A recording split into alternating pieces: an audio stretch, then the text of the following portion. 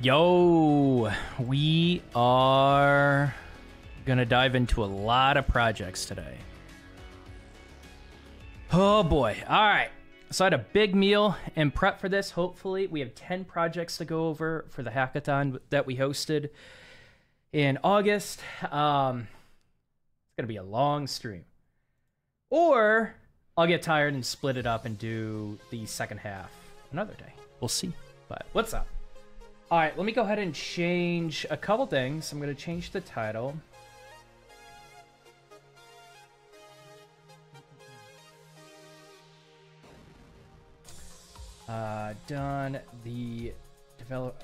Reviewing Don the Developer Hackathon projects. All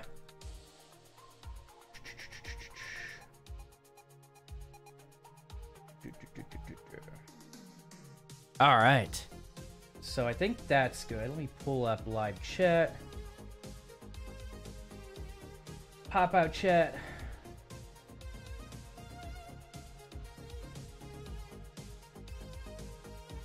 We're gonna have to log into a couple different things along the way, but we'll deal with that as we go. All right, let me go ahead and advertise that in Discord.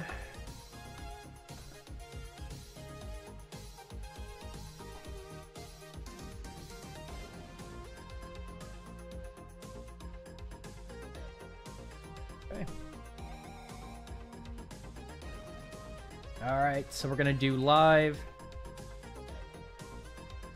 Live on YouTube. Bring this over.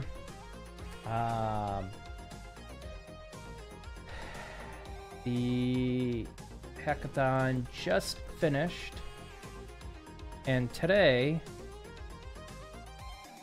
we're going to be reviewing hopefully all of the projects on stream.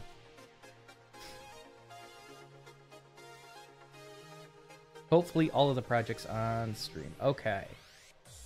And then we'll include the link.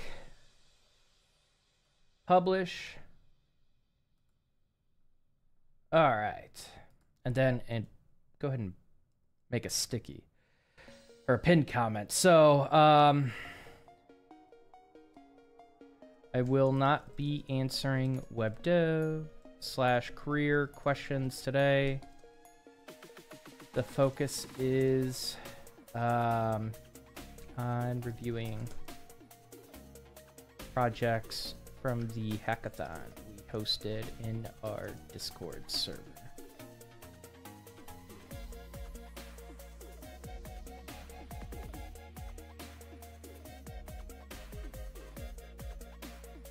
And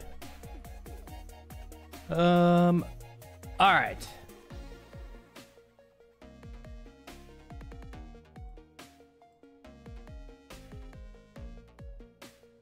The Spotify, go away. Okay, I gotta move the live chat. All right. Ooh, let's log into Google Drive and start reviewing them. So,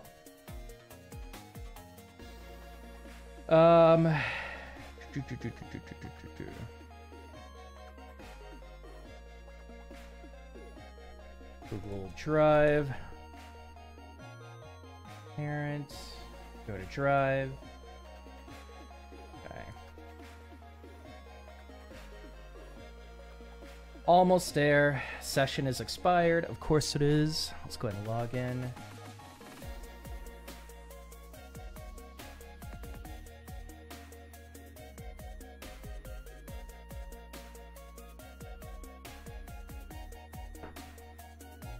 All right.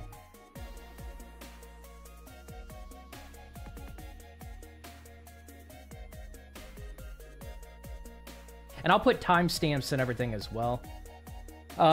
So if any of the hackathon participants are here, I'll actually just mention the projects I'm going to be reviewing for sure, but then I'm going to try to get to all of them. So K-pop wins, Music Valley, City Builds, JS4 All, and On the Ball Stats are the first 5. So we'll definitely get through those, and then we'll try to get through the rest. All right. Sheets. No, individual. Okay. So I think everything's loaded properly. So we're going to start with K-pop wins.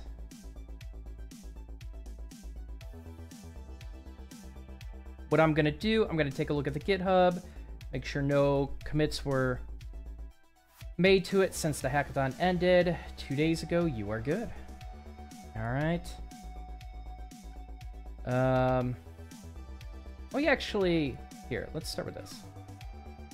I'll actually put it up so I can identify when the, to put the timestamp.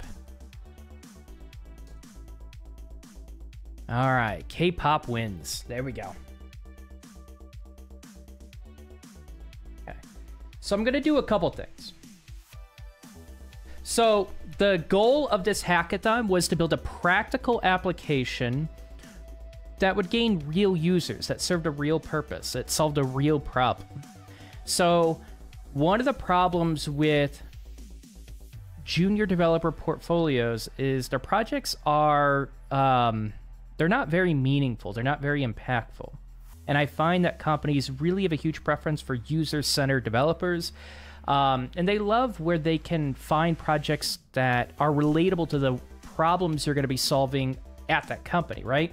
And so when you're building specific projects, you should truly consider applying for companies that are solving similar problems that you like solving. And I think that's a really powerful way to stand out. So what's up, Bubble Goose? Let's go. Congrats, everyone who made it to the end. That's right. So we actually, just to count this up, I participated in the hackathon. I failed my own hackathon, by the way. Yeah, it looks like we had 28 people that originally signed up. Or sorry, 27 people. And only 10 made it to the end. So congrats to everyone that did finish. I'm very strict with it. I don't make exceptions, except for the first week. And we even had people fail like the last week. They didn't keep up with the updates. So it was required that you actually had something for me to test at the end. And I know people were rushing, and you know, it was pretty hectic, but everyone got something in, so I gotta give you guys props. But I kind of want to give a little bit of the feel of the hackathon, but also the responsibilities of just being a professional developer with deadlines too, and keeping people up to date with what you're working on. It's important. And a lot of people, they kind of just want to dive into their code, and they don't really want to build up that transparency at all. And I think that transparency of sharing your updates, it helps. It helps build connections. It helps give employers transparency into you growing as a developer. Like, you know, just even a specific, like I've shared this story before.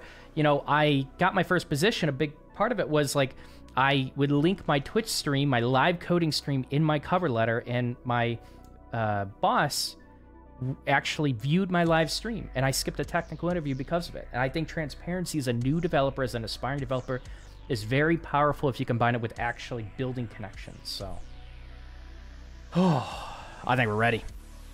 What's up, Miles? All right, let's do it. So what I'm gonna do is I am going to read the original purpose of the application. I don't know how the hell I'm gonna finish this. I'm gonna try to go as long as I need to tonight. Yeah, my timer's rolling. All right, so the first one is from Bad Magic on Discord.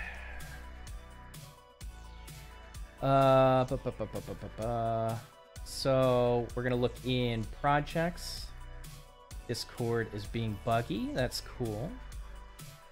Let's try it again. Projects. Okay.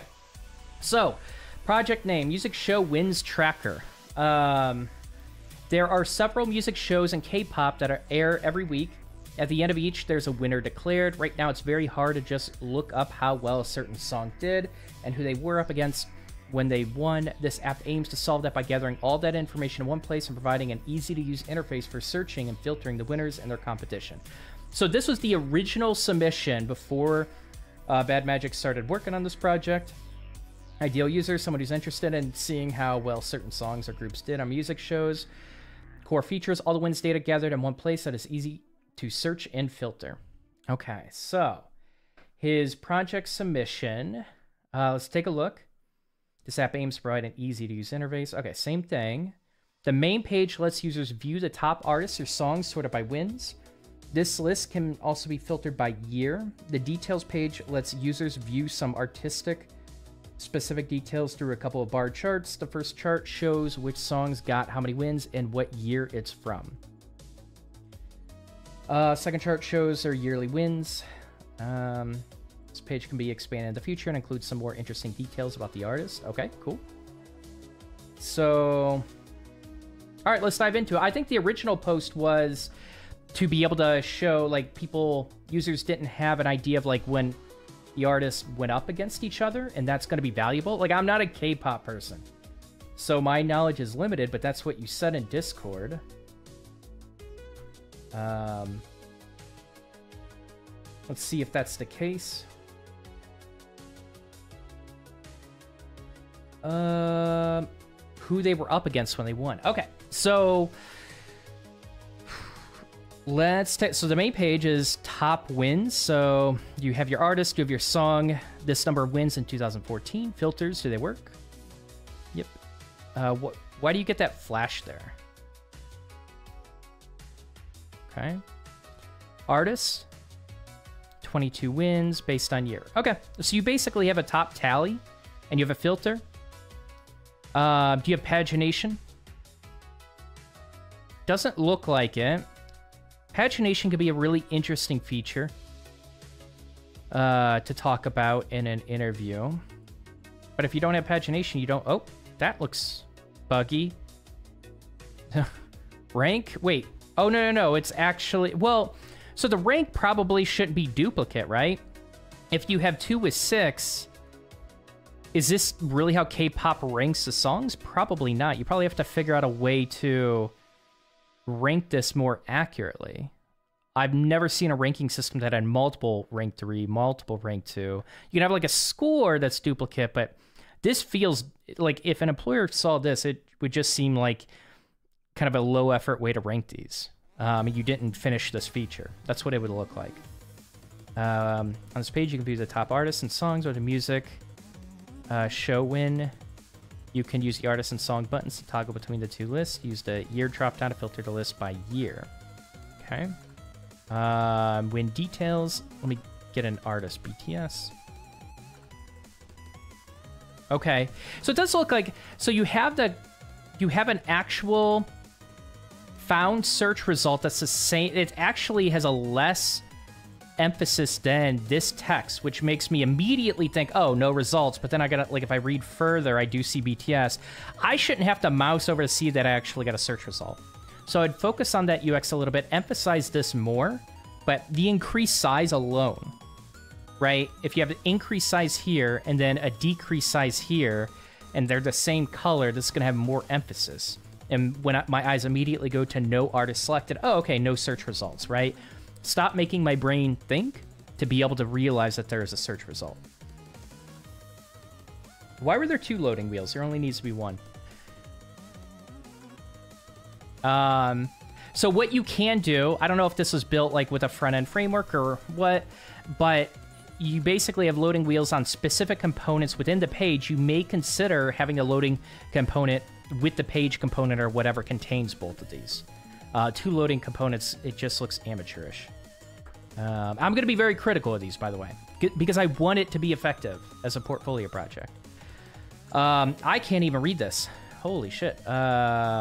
This is a PNG that I have to open up in a new tab just to read. So can you, like, I would actually explore a chart library. That'd be really effective. So I do want to give you the benefit of the doubt. This is a hackathon, right? A lot of people were very ambitious with their projects and they expected to get more done. And so me being critical isn't me saying this is a bad project. I want to be very clear about that. But it's me being critical to make this a really effective project for your portfolio and for users to actually push this out, because I'm assuming like you you understand the K-pop industry well, and you think this would be useful to other people. So I would actually explore like a chart library or something like that, or charts. Even hell, I mean, if you're aiming for front-end positions and you use like a minimalist library and you kind of build your own chart or something like that, that can be very impressive. But just even showing, like focusing on data analytics, like this could be strong for positions that like might work on dashboards or might do like beautiful data analytics and display that on their websites. That can be relatable. But yeah, this isn't even really readable. Think your criticalness will help everyone get better as devs. Every participant should be 100% proud of getting to the end of the event. 100%, yeah. Yeah. I think it'll be helpful. But yeah, you should be. You honestly should be. What happens if... Okay, so I have multiple... let's go A-Pink. Is there like... what if I do like IV, EX, GI? No, I'm looking for IT. No, IV and IT, X1, EX, EXO, and I'm looking for similar titles. So if I search monster, is that going to work?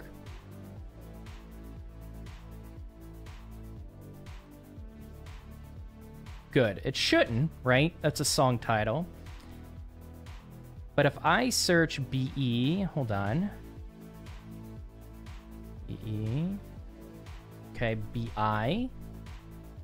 Big Bang. Any other songs with BI? Dang it. IT. IT. Damn it. Trying to trick this. Beast, IU, no. MA, MO, EXO. Okay, so this actually, you could have this. How many, I don't even know how many entries this is, but you could even, what if you did pagination, right? What if you loaded the first 25 results and as they scroll down, it loaded more results? That's an impressive feature to showcase employers, rather than preloading all the data. Anyways, all right. I'm not going to try to trick the filter, but I'm assuming you'll probably spend a little bit more time with the search and functionality. I think you said that. Anything else about... Have you ever wondered which song by K-pop group got the most music show wins? Maybe you're looking to see which K-pop song achieved the most wins. What the heck? The sources for this data are listed below.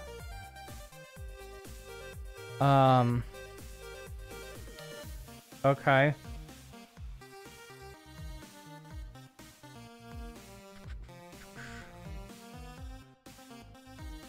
That's fine. What I would do... Okay, so the original page is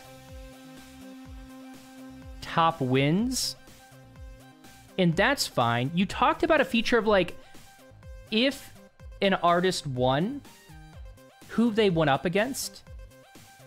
I would say that is probably a relevant feature, right? You identified it as such in your original submission. So I wonder what would happen if, like, you did load, like, win details. Hold on, maybe I'm just way off. And you actually do have that as a feature. No, you just have the charts. That's right. So you don't actually have, like, a head-to-head, right?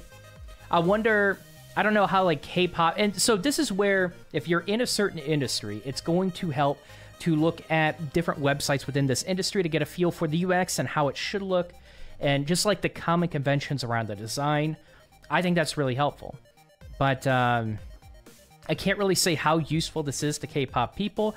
But in terms of, like, the impressiveness to an employer, I would say it has very basic functionality. I mean, you have a sort, but you're preloading everything. I think pagination would be very helpful. You have different tabs. What you might consider is using, like, a query variable above,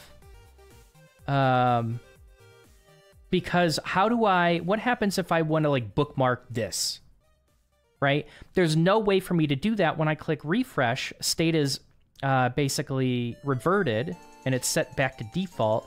What if I want to bookmark this, right? And so when you have tabular data, hold on, I'm going to make sure you actually put this in a table. This is not in a table. This is tabular data. Why is this not in a table? This is perfect for a table. But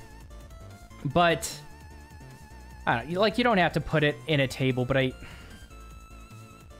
this feels like a table. I'm kind of curious why you chose to just put it in a bunch of divs. What else? What was the theme for the hackathon? Essentially building a practical application. Building a useful one that can gain users that's actually solves a real problem. So, yeah. In terms of, like, what... I'd be curious about, like, what are some of the features that you're going to be working with to push this forward. But a big thing is, and this is a huge common mistake people make, like, users typically... Well, I wouldn't say typically, but there are going to be some users that want to bookmark this. So having query data that's loaded, like if I bookmark question mark, filter equals whatever, or artist equals whatever, like that filter should be applied as soon as I load the page, but you have a default state that's loaded where I can't even bookmark that. It sounds like, yeah, so I would build that functionality into it.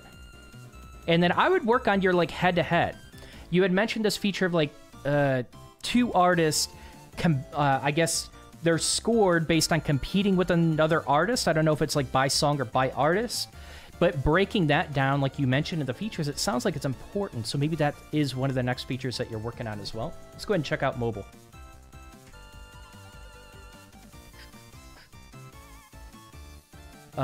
Cool. iPhone XR. Nice. That's fine. This is going to be a little bit hard to click on mobile, I would expect. You might want to increase the size of this. Just the height of it. Win details. What happens if I do a refresh? You at least do load the details page, okay. And then what you're going to notice is this chart is even... I can't read this. This is pointless. This is useless, right? So making the charts more readable is going to be big. And it looks like your references are going off the page. Let me just make sure. Refresh. Chrome DevTools can be a little bit buggy. I don't know. Maybe it's not. Maybe I'm, like, way off with that. If you preload the page, let's go empty cache and hard reload, and then I'll usually toggle this. And some loading issues there. We'll see. Never let them know your next move. What? To make an MVP, exactly, yep. Okay. Is this actually a bug? I would go through different mobile views and see how it's actually loaded in mobile.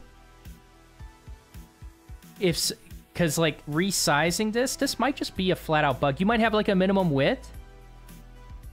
Well, no, that's not a minimum width. I don't know what's going on here. That might be a bug.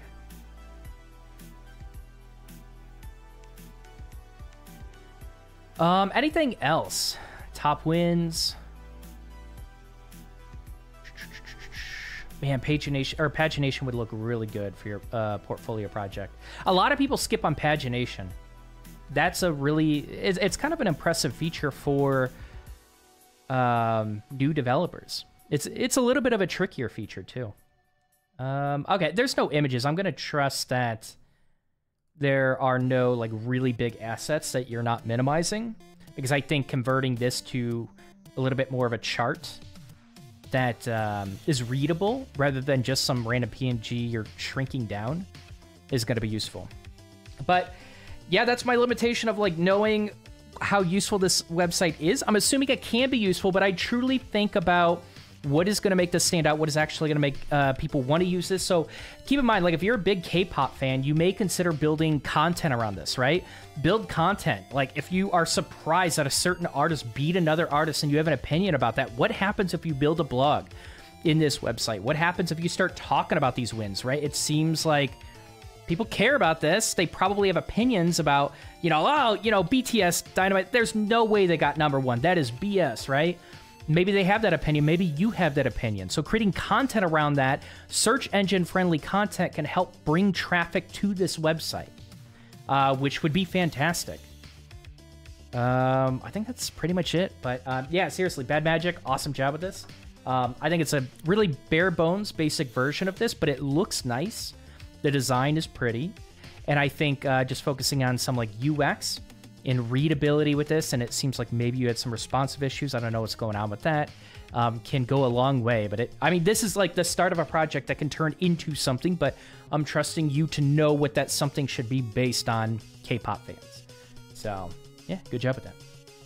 Good job completing it. Like you guys said, just completing this hackathon, we had 28 people sign up, or 27, 28 or 27, and only 10 survived. Let's see. That sounds so grim. It's not like that. All right. Okay, so this one, I think I'm going to have to create... I have a Spotify account. I'm going to have to link it. Okay. Oh, no, this is not the one. Never mind. Never mind. Romero. All right, so let me just check. GitHub, make sure there are no extra commits. There are 2 days ago. Okay, you are good. We will review it. All right, so no login information. So basically, the original project design was, let me go ahead and look up his name.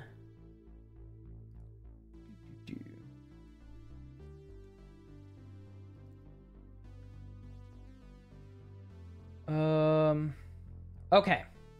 So Music Valley is a website platform centered around teaching and tutoring music theory to users through video-based courses connected with hyperlinks to a video sharing platform called YouTube.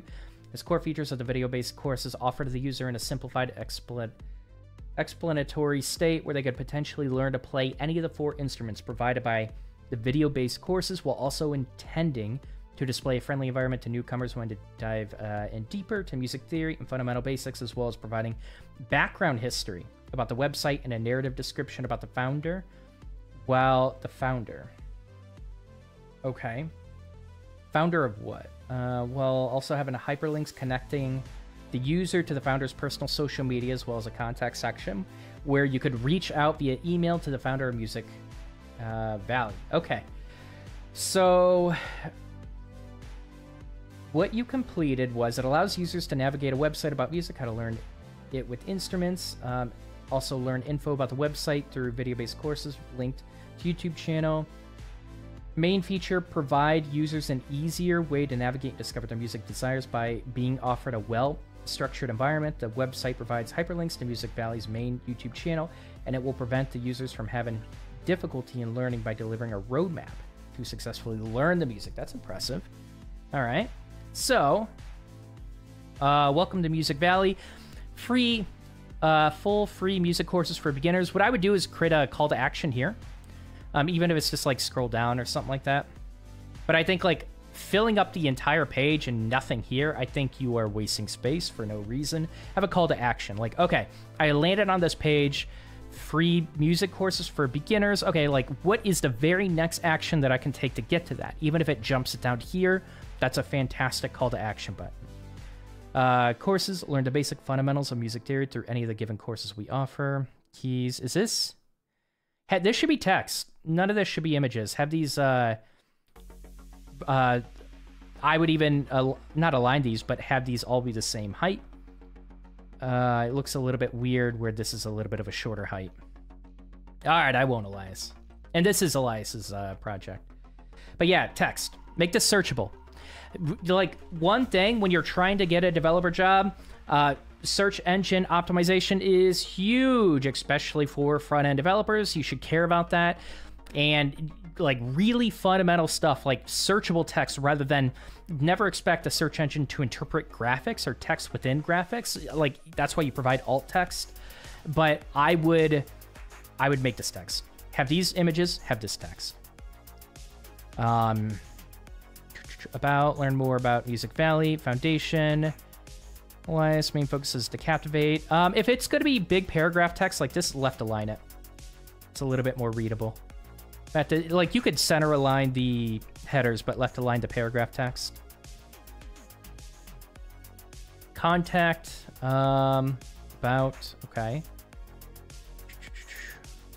Fill out the form. Do you have, what do you have?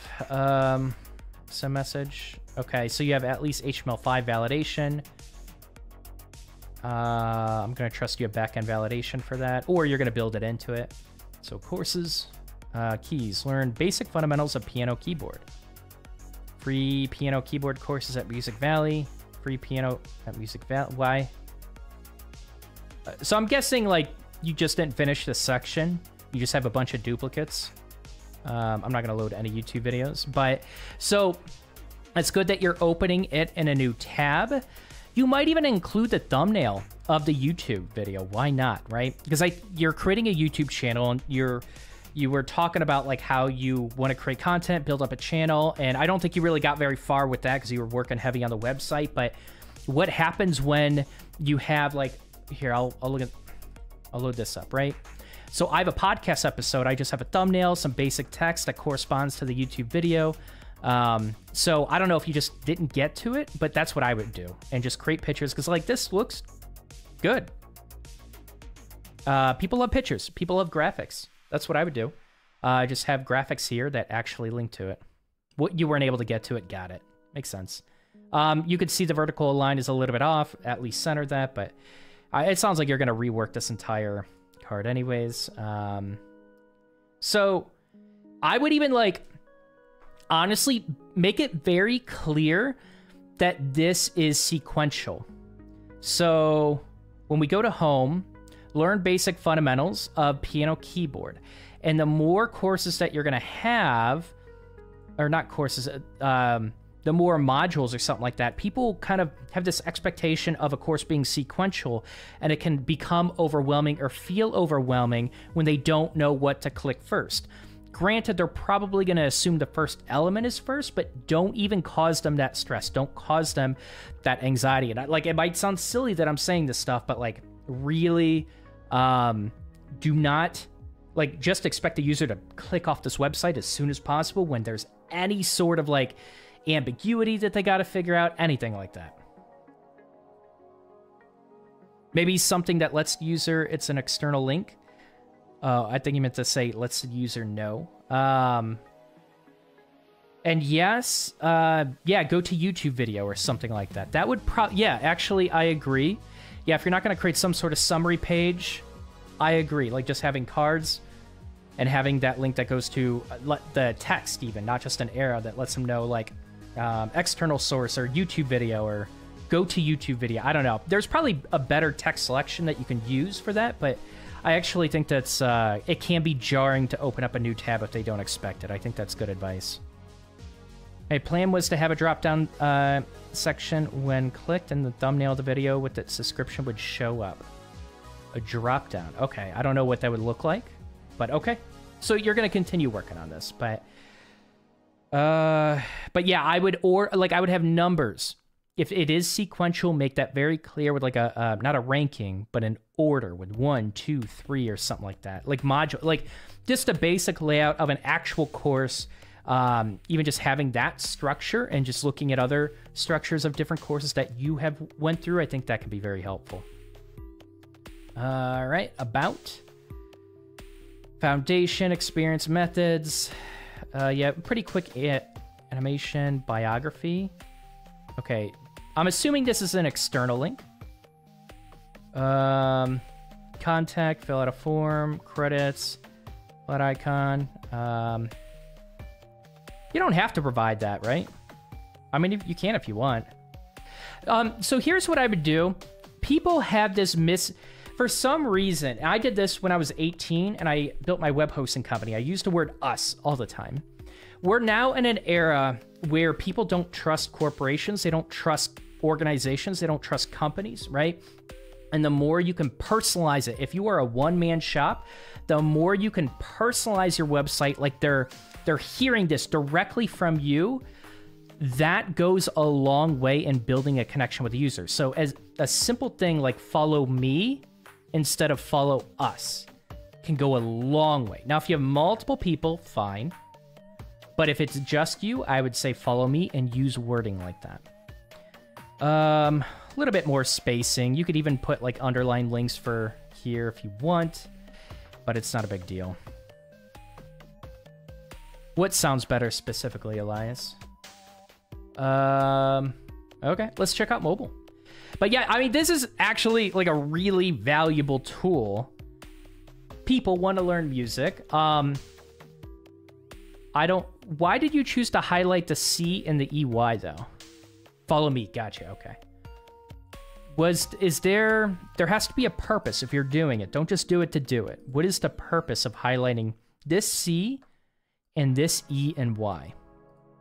Because you're actually taking away from the emphasis of free, which I think is a big thing to highlight, by choosing to highlight these two words, which are also, all of this is bold, or these 3 letters. So what is the purpose of highlighting those 3 letters? M and the V? I wouldn't even do that. I wouldn't even do that. I would just highlight free. This is huge. But yeah, I'll let you type that out, Elias. Let's go ahead and check out mobile.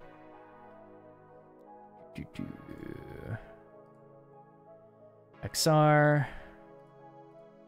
All right. So we have the navigation. This text is small because this is small. Okay. What is the size of that text? 15. I would go at least 16 on mobile. 15 is low. You could see that the contrast is a little poor here. I'd figure out what you want to do with the back image to emphasize that. Is Elias still here? Maybe he had a dip. Courses. Again, text, and you have text. Good. It's just these that are an issue because they're full graphics. Still readable.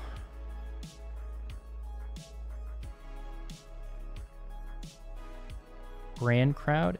Elias, can you tell me, okay, maybe you didn't hear my question. When we go to home, you highlighted the C and you highlighted the E and the Y. Why did you choose to highlight those two? Let's go to keys. Okay. Do you only have the footer on the home page? Oh, you don't have the footer at all on mobile. Why? I wouldn't like for different include that footer. Is this hold on, let me go 50%. That's what it is. Probably just a Chrome DevTools thing maybe. But you can see how the links are really shrunken.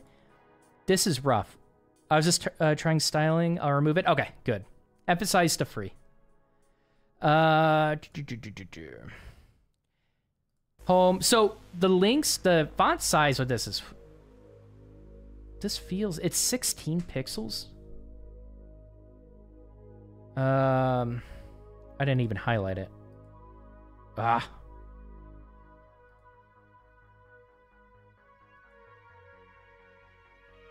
Wait, what am I missing here? Well... Okay, let me look at what's imported. I'm not highlighting anything. What is going on? Nothing weird with the HTML. Can I not? I have the elements selected. I guess I just expected it to still be highlighted. Here. Footer. What am I missing? Footer was the last section I worked on before the hackathon ended. I forgot to add it there. Add what there specifically? But anyways, I would go with a little bit more of like, instead of cramming everything horizontally like that. So you mentioned footer's the last thing.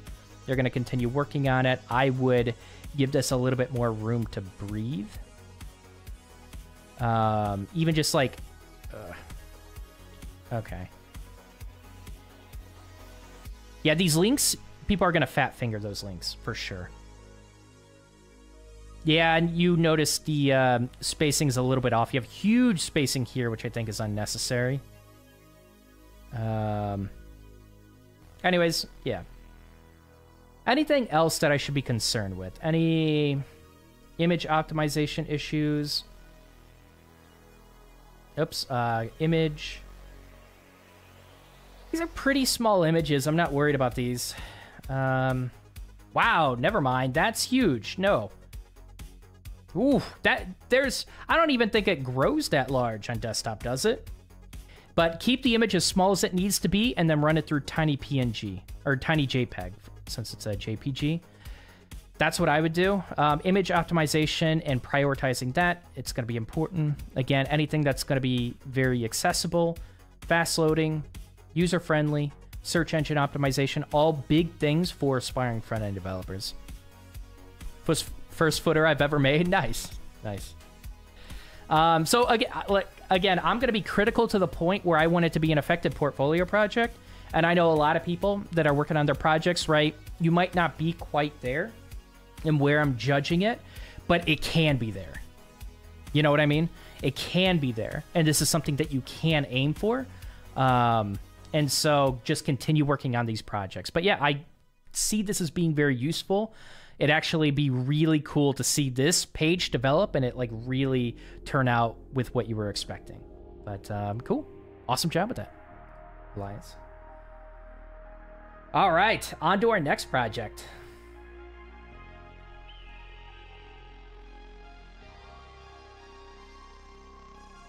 Okay, I'm gonna make sure that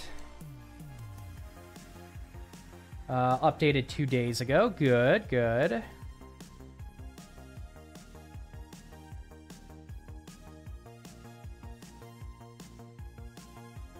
All right.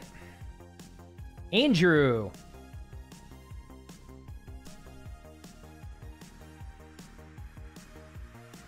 All right. Wow. Okay. Spell check. Andrew, come on. Spell check, man. Home, import, builds, contact. Here's my opinion. If you have to provide a bold for all of your text and all of your headers, and have this like bubbly thing, unless it's conventionally accepted within the game for the website that you're building, and like there are just tons of websites like this, it looks amateurish.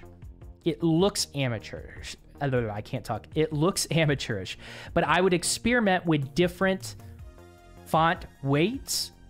And if the font weight doesn't really show up, like it's kind of hard to see on this background, maybe it means you're using the wrong background or the wrong shade on the background. Maybe you got to darken the background. So, or maybe you just create like its own div or container here with a different color. And then this is your hero image and you have your search term, but City of Build's database, I would say like instead of search term, say like search build or search class. If you have classes in this game, that's what I would do. Sounds good, Elias. Yeah, tiny PNG and tiny JPG is huge. I use it all the time. Welcome to City Build's database. Here you can... This kind of just looks like a mobile build. You can upload your build. So, or it looks like a mobile layout. Right? You just have everything centered. It looks very amateurish. You might even create like different containers, different cards. Maybe it's spreading out way too wide. It looks like you do have a max... Whoop.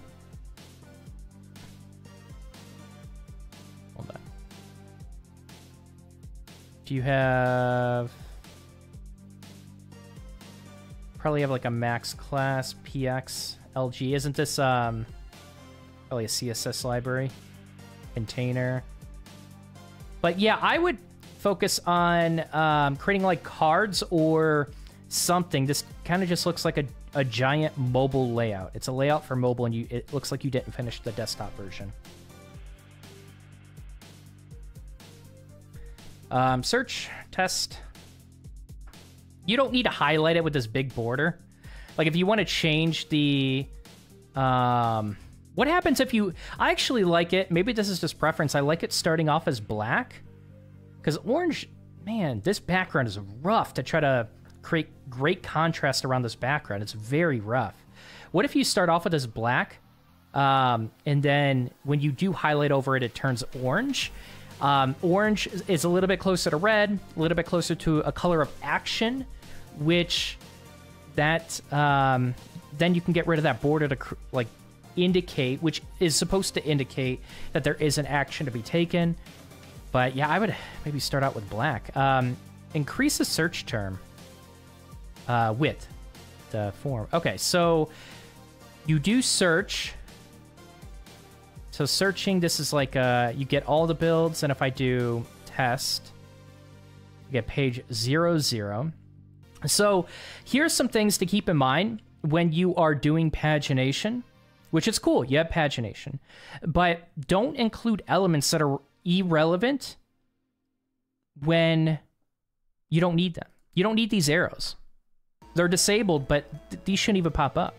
And page 00 is kind of irrelevant anyways. Like, just have some basic text of, like, no builds found or something like that. Import build. Using, I think you did provide a username.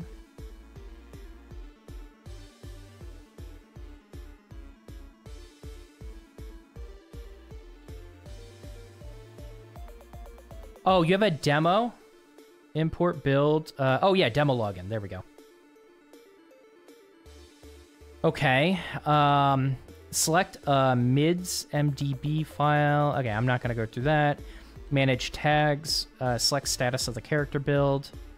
So, it looks like this is unfinished, and you just had unique keys to represent whatever this means. Public ready, right? Like, that's not very user-friendly text. If I do click import, you just load the page again. No errors, so no error handling. I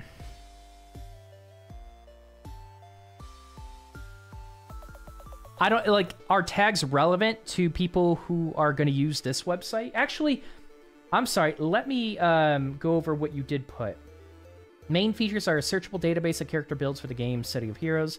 My app is a central location where players of City Heroes MMO can view and share builds for other characters.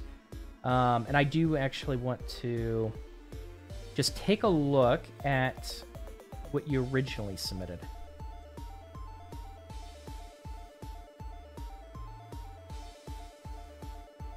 Ability to upload tune builds from JSON format, ability to save build to a database, ability to share build with other users, stretch, searchable database with power filters, download build to be able to edit it in the desktop application. That's impressive. So there are going to be some features that I cannot test, and that's fine. This is going to be very, very specific. So I can tell you from like an employer standpoint, this looks like the layout looks very amateurish. A lot of bubbly, bold text. Nothing's really aligned. It's just like a big page of centered text. And this just looks weird when you have it like carrying over one word to the next line, right? It means you really didn't spend a lot of time with the layout. You kind of just like used a mobile... Essentially, you can get away with centered text like this if it's short enough on a mobile layout, and it just seems like the desktop is unfinished. Hello, demo user. So with your links, create... actionable, focus on your text. Like, hello demo user. When I click this, it should be manage profile, right? Manage profile. Or if you want to show me that I'm logged in, manage demo user. The username. Email. two-factor personal data. I'm not going to go through that, but if you set up two-factor authentication, that can be potentially impressive. Personal data. It's a demo account, so I don't assume this is going to... Deleting this data will permanently remove your account. This cannot be recovered. Download. You provide options to download, delete. Awesome. Builds. So you have your builds. We're going to go into these. Those giant mobile layouts are pretty common out there. You'd think it's better to read that than a tiny desktop layout, but I would argue that not. They're very amateurish. They're common among new developers, but professional companies are... It's going to be extremely rare for a professional company that provides a good user experience to deliver something like that. But yeah, they're common enough because people need to spend a lot more time with it. Page 1 of 1 probably should be at the top, right? Typically, you're going to have a convention of page 1 of 1 up here. And then, again, like, do you really need page 1 of 1? Not really. Like, why do you have pagination 1 here if you don't have other pages? Just get rid of these two. Like, so just look at state if you have multiple pages, just get rid of those two. Or if you have multiple pages, then you can showcase these, the pagination. Check out the build details. Yeah, I'm gonna check out builds. Yeah, there seems to be a lot of features. That is true. It's a TARP, class defender. Looks like some misalignment here. Debuff monster, almost as good as TAI125. Tags, devices. You're going to have an employer. So here's the thing. You're going to have an employer that looks... And I mentioned this with gaming websites in general at the beginning of the hackathon. You're going to have an employer that looks at this where if they don't really build gamified things or they can't relate to the game, this is going to be close to meaningless to them, right? Navigating through a portfolio project like this they're not going to spend the time to do this. So when you're building like a lot of games, if you're not applying to companies where it revolves around building a website around the game or gamified features, or like you don't have gamers on the team, it's going to be hard for them to find this relatable, and they're just going to go to this web page, see like a really broken structure, really broken layout, bad UX, and just kind of assume like you are just starting out with development. So keep that in mind. That is important to keep in mind. So I would even think about like, okay, how can someone that's like literally knows nothing about city build, but they're just getting into this, how can this deliver the information in a very readable and UX-friendly way so even brand new players can understand what the hell is going on here? And so that's what you have to consider with your tools if you're using them for portfolio projects.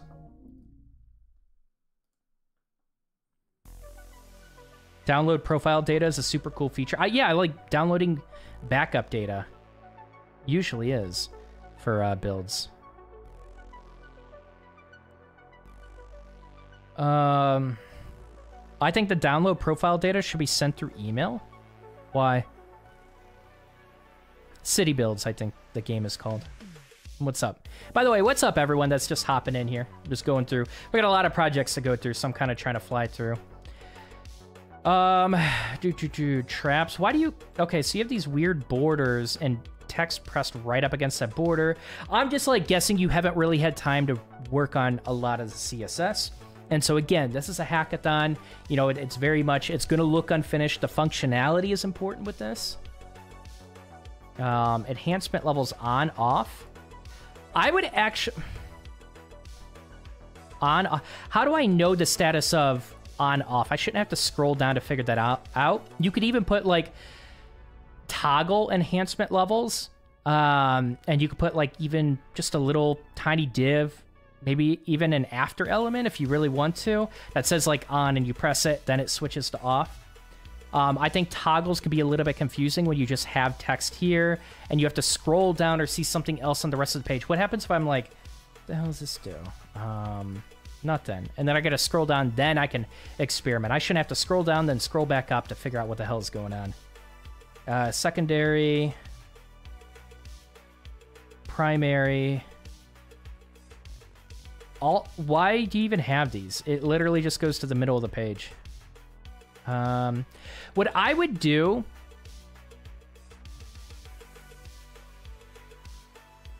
So you have several vertical columns.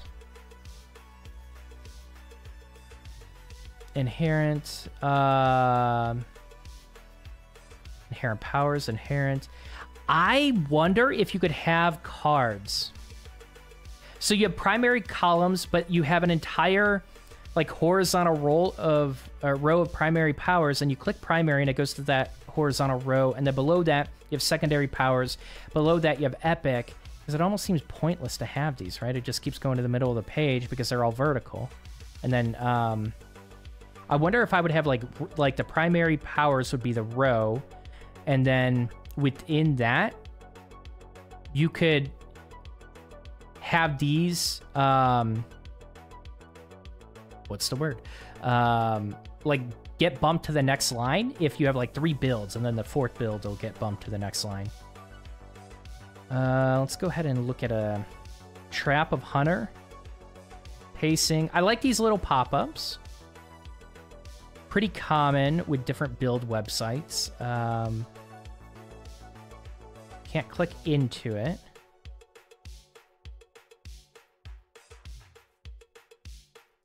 Maybe those buttons useful on mobile. We'll check out mobile, yeah, but they probably are. But that should be like, if you're gonna have these should be useful on desktop as well. If you're actually gonna have them on desktop. But then it like, yeah, that's it. I wonder if you're importing some of these icons.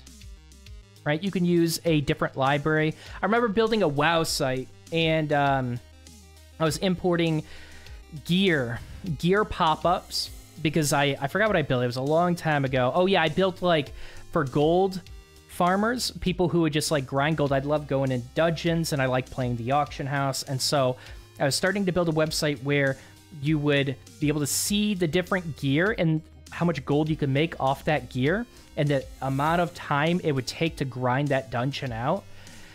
And I just imported a library that would actually allow me to do like really easy pop-ups like this. But yeah, seems like it's going to be relevant to city builds, of course. Seems like a lot of functionality. Let's check out mobile.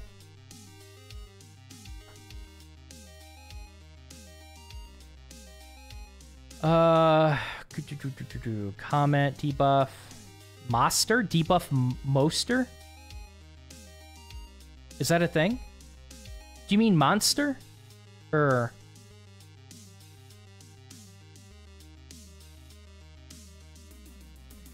So it's scrolling a little bit too far, as you can see. I see that you have a sticky filter, which I think can be helpful. Epic. Inherent. Yeah, I think the placement of where you go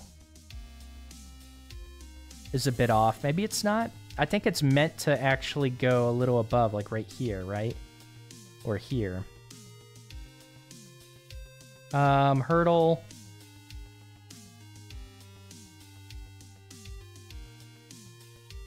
H2, 1 hurdle. Okay. Oops, let me go to a couple other pages on mobile. Let me actually look up image, performance, City of Heroes. Okay, it's probably going to be a pretty big load. Looks like a lot of these might be optimized. If they're not optimized, run them through TinyPNG, but if you already did, good job. They seem like low enough image. I mean, 16 kilobytes for... That might actually be a lot. Just run it through TinyPNG if you haven't already.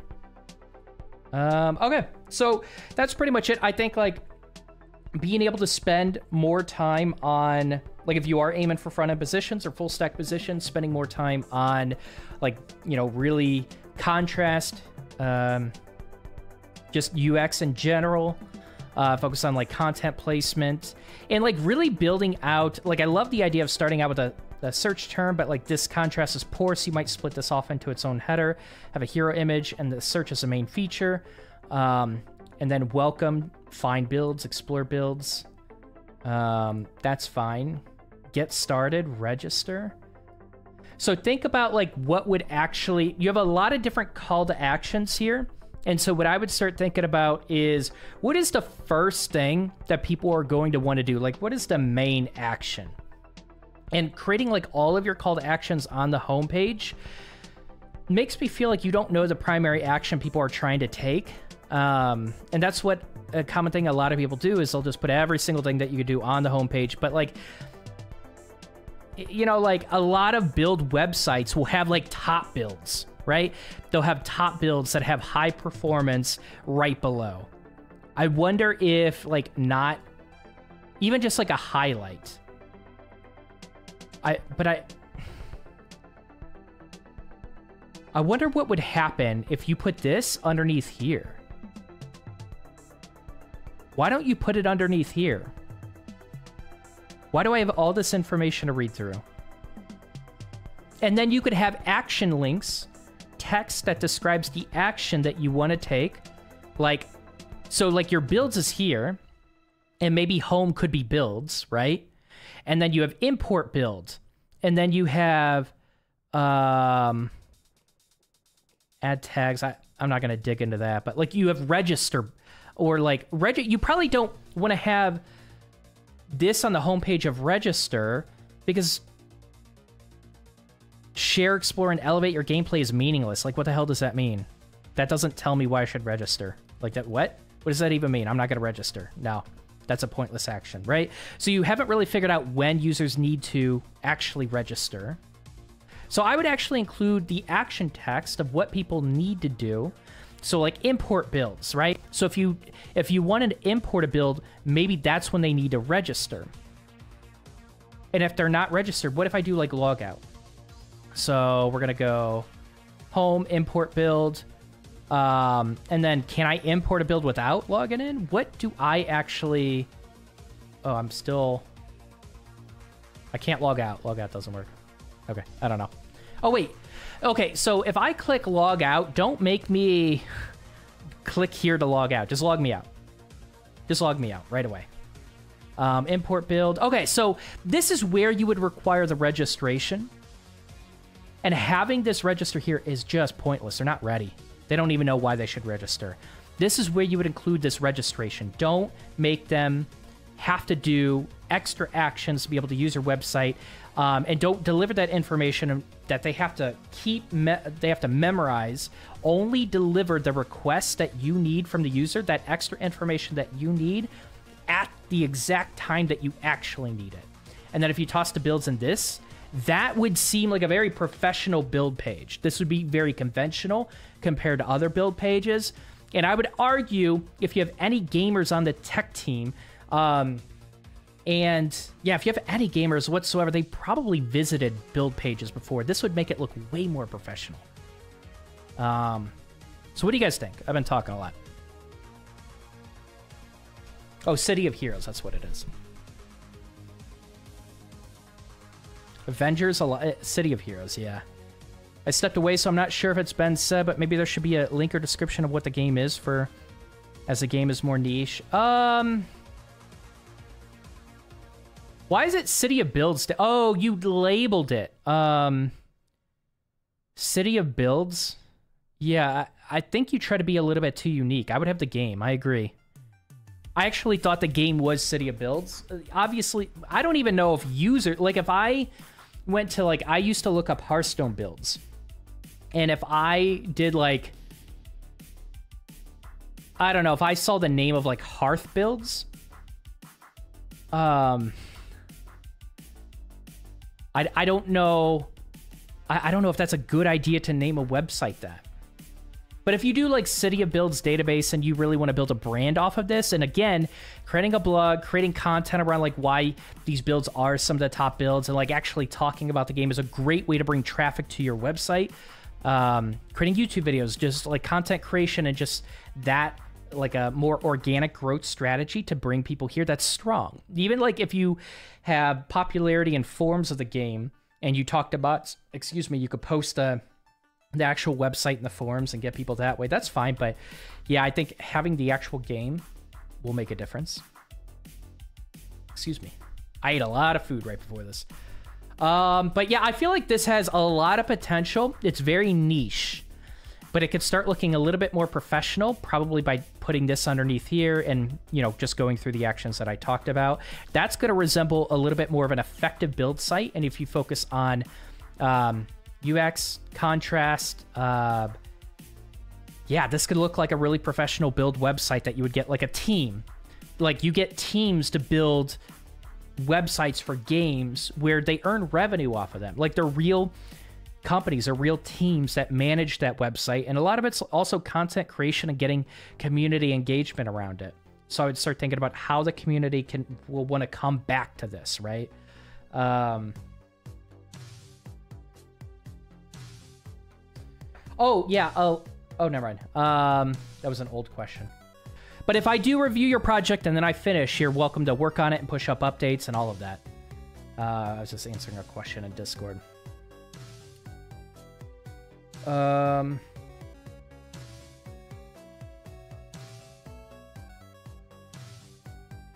wait, why did I... Never mind, I'm getting distracted. I think that's all I have for this website. Awesome job with it. A lot of functionality, a lot of features. A big portion is going to be focused on the UX and how users are actually going to engage with this website. But yeah, awesome job with this. But also keep in mind, this is going to be a more niche website. I think some of the changes that I mentioned will help this website be more relatable and be a powerful portfolio project. But I would take what I said seriously to really convert this into being a little bit more user-friendly and throwing people in right away and making it very clear what the primary action at that point needs to be, right? They're probably not going to import builds or upload builds or anything like that until they've looked at some builds and seen like, okay, this is a website that has legitimate builds. I could see other people using it. Now I might take the time to go to an import, or if you provide like some way to actually create like a profile or an identity on this website for users that's relevant, that matters, because sometimes people just create profiles just for the sake of creating profiles. It's a pointless feature. No one's going to sign up. And maybe you shouldn't even have that feature just yet until you get more traffic. So, but yeah, people probably aren't going to import the build right away. But yeah, anyways, that's pretty much it for that one. All right. Here we go. All right, let's make sure.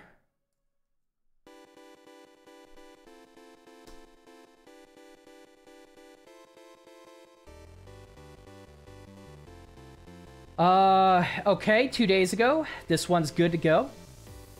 JS for all. So this is teaching JS. I think it goes over a little algorithm stuff.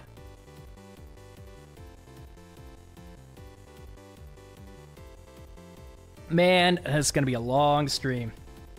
All right. Interesting. Poor contrast initially. Love the idea, though. Learn JavaScript anytime and anywhere if you are a hobbyist, student, aspiring developer. Okay. A little slow on being able to identify if I identify with this. Algo questions. Okay, so I click this. Don't create an animation just to create an animation. Create an animation when the action is actually relevant. Features, algorithm questions, practice elite code style questions. Like, you're inconsistent with capitalizing both characters, right? But it seems like you did it here, but not here. Capital Q. Practice elite code style questions. Looks like you have...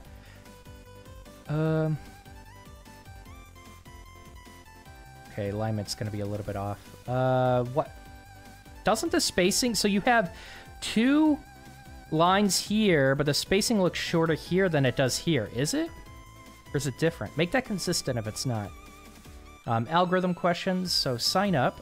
You did provide me... username. Do we want to log in yet? No, not yet. Flashcards. JavaScript lessons. So what I would do, don't require login to practice these. Give people a little exposure, because I don't even know if like this is a legitimate thing that I even want to get involved with. and now I have to log in. You're creating too much effort on the user to be able to use your application. Get rid of this login. Does this really need a login? I think that's pointless. Like, if they want to save something, they want to save their progress, if they're ranking up like Code Wars does, that's relevant. But making me sign up just to try it out, like, I'm not going to do that. I'm just going to click off the website. Fuck this website, right? Get rid of the login. Try it out to some. Can I type? What happens if... Run. Test failed. Okay. Run. Okay, so you probably have some protection. I'm not going to spend a lot of time trying to break this, but I'm guessing you have some protection with this. Give an array of integers, array, and an integer target. Return indices of the two numbers such that they add up to the target. You may assume that each input would have exactly one solution, and you may not use the same element twice. Okay. So if I just return...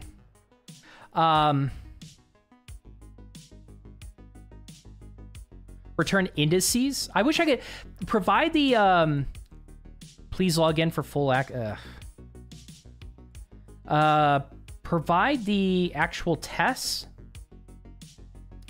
So it does look like test failed answers, or answer 0, 1. So 2 plus 7 equals 9. So if I just return 0, 1, does that check? Test passed. Okay. So it doesn't...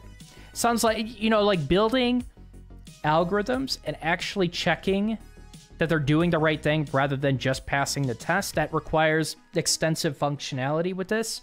So this is going to be, you're going to spend some time like really building that out. It'd be cool to have a ranking system though. What did you use to run the test if you're in chat? Yeah, this is by Flying Dog. That's the Discord, so I don't know if you're in chat or not.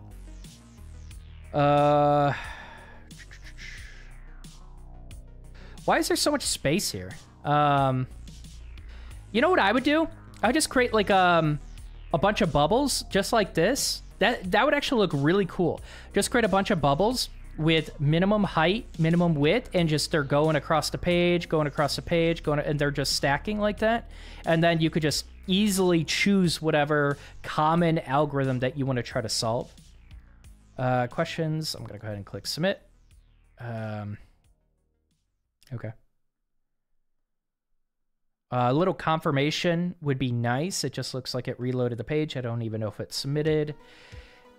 And I'm just going to keep reiterating, this is a hackathon. There are going to be broken features. There is only a month. UX Epic, welcome. So, me being critical, that it's understandable that there's not going to be certain functionality, but these expectations that I'm giving are expectations that'll make it, like if you really spend some time to build out these features, it'll make it feel and look more professional. Yeah, the contrast is really poor here. I wonder if I would create a different shade of this, or flashcards, the lessons. So what do I have? I have twosome. Okay, this doesn't work. I gotta remember to read this. There are 3 main features. The first is a LeetCode clone, where users can do algorithm questions. The second is a quiz-like app where users can answer MCQ questions and about web development. The last is a collection of short lessons for JavaScript. Okay. I can't really do anything, so let's go ahead and log in with the test email and password.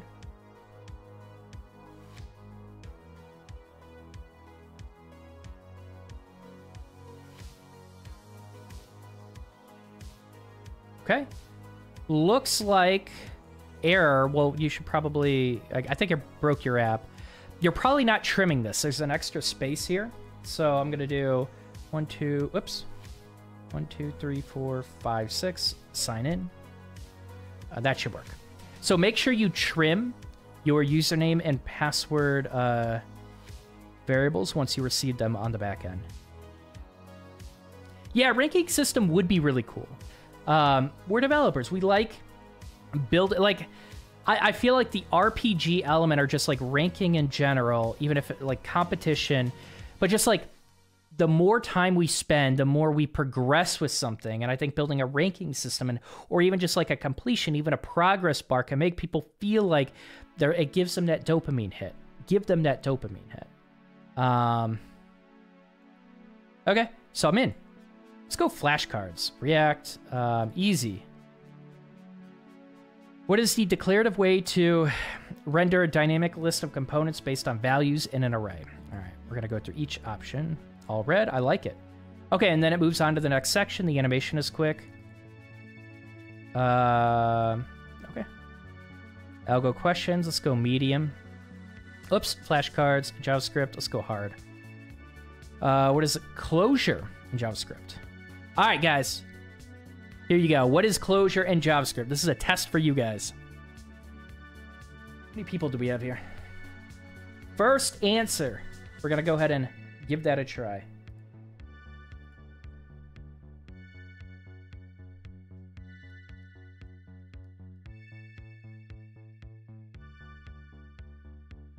Three.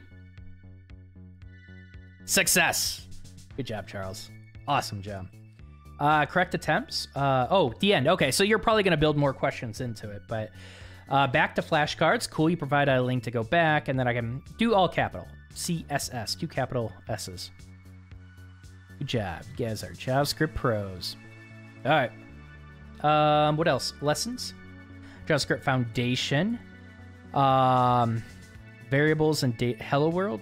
This whole thing is clickable. What happens? So nothing happens. If you're going to have a mouse pointer like this and it's clickable, something should happen, right? So the mouse pointer is confusing, but it looks like that was a link. That doesn't even look like a link, right? And so, again, Hackathon project, you're going to be working on it more. I like the Peter Griffin profile icon, but just make this look like a clickable link. There's probably going to be many different links. Create, like, just not tabular data, but like separate the items within the list to make it very clear that they're different modules that I got to dive into. But Hello World, it sounds like that's probably going to be a description, right? Oh, no, that's an actual lesson. Left align, left align, left align. Don't force the user on desktop to read this really janky center text. That's a little bit more appropriate for mobile. Let's dive into creating your first JavaScript program. The Hello World. Console output, open your browser's developer tools and navigate to the console. HTML display, create an HTML file with a script tag. Code blocks. You're probably going to work on code blocks next, right? So if you're going to be writing code, create like a actual readable code block similar to the style that you're going to see. You have a dark theme website, so have a dark theme code block that's different than the background is on. But yeah, make it look pretty. Developers like looking at dark mode. Developers like looking at very vibrant things within dark mode. You can make your code editor very beautiful, and you did so here. Looks great. Do it here too. Build some code blocks. But again, you're probably going to build this out a little bit more. You're probably just trying to populate it. JavaScript methods. I don't think you need a condensed them like this.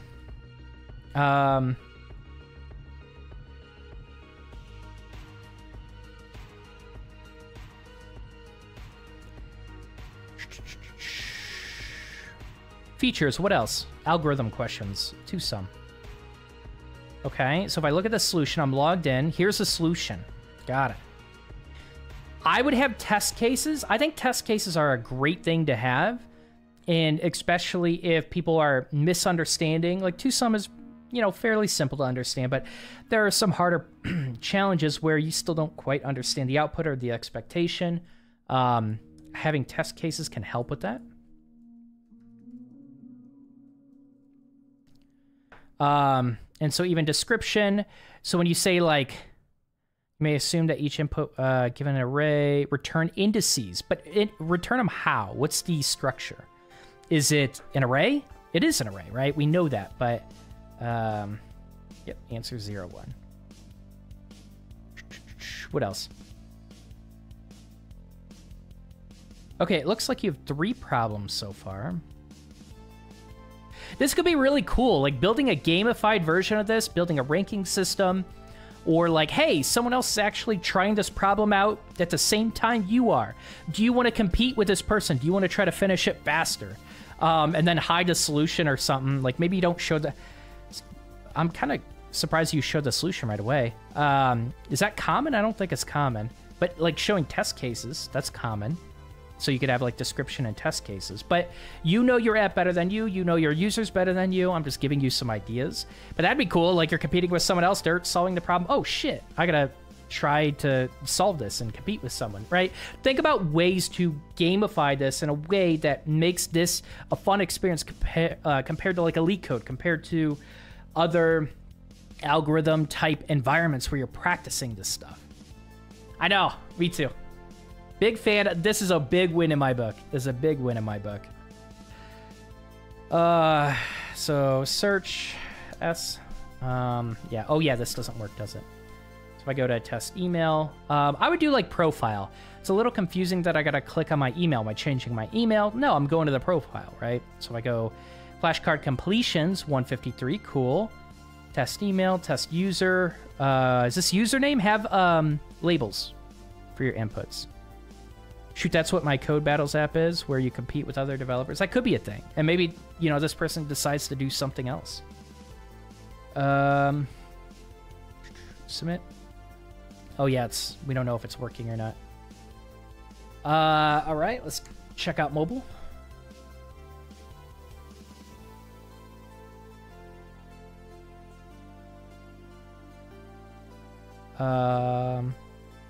Some of the same feedback will be the same for mobile.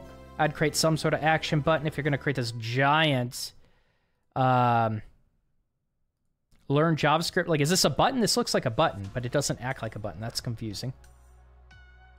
Features. Then we go into, like, flashcards. I would just have these... I think you're shrinking them a little bit too much. I don't know.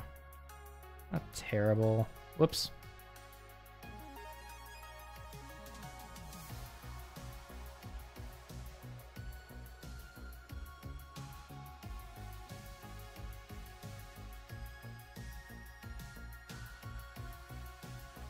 Am I just like, do I not?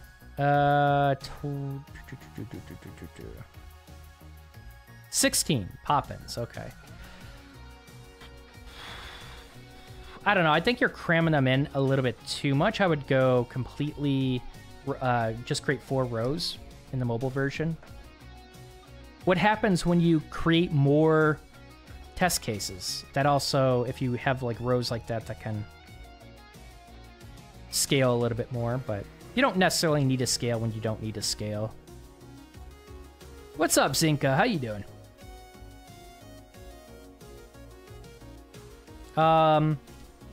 Algorithm question. That's probably gonna... Wow, that's broken. Okay. That's some CSS to figure out for you. You know, people probably aren't going to use your app on mobile. You could see some stacking there. That's probably a problem. Probably want to have that be pushed to the next line. Building patiently. What does that mean? Gotta be listening in while I cook. Nice. What are you cooking tonight? Okay. So, yeah, a lot of this seemed like do I have a navigation? How do I get back? Don't expect me to click on this tiny little logo, which you didn't have any padding for, I think. I have to click on the text itself. You can create padding within the anchor tag to make this more of a bigger clickable area, unless I missed that. Nope, no padding.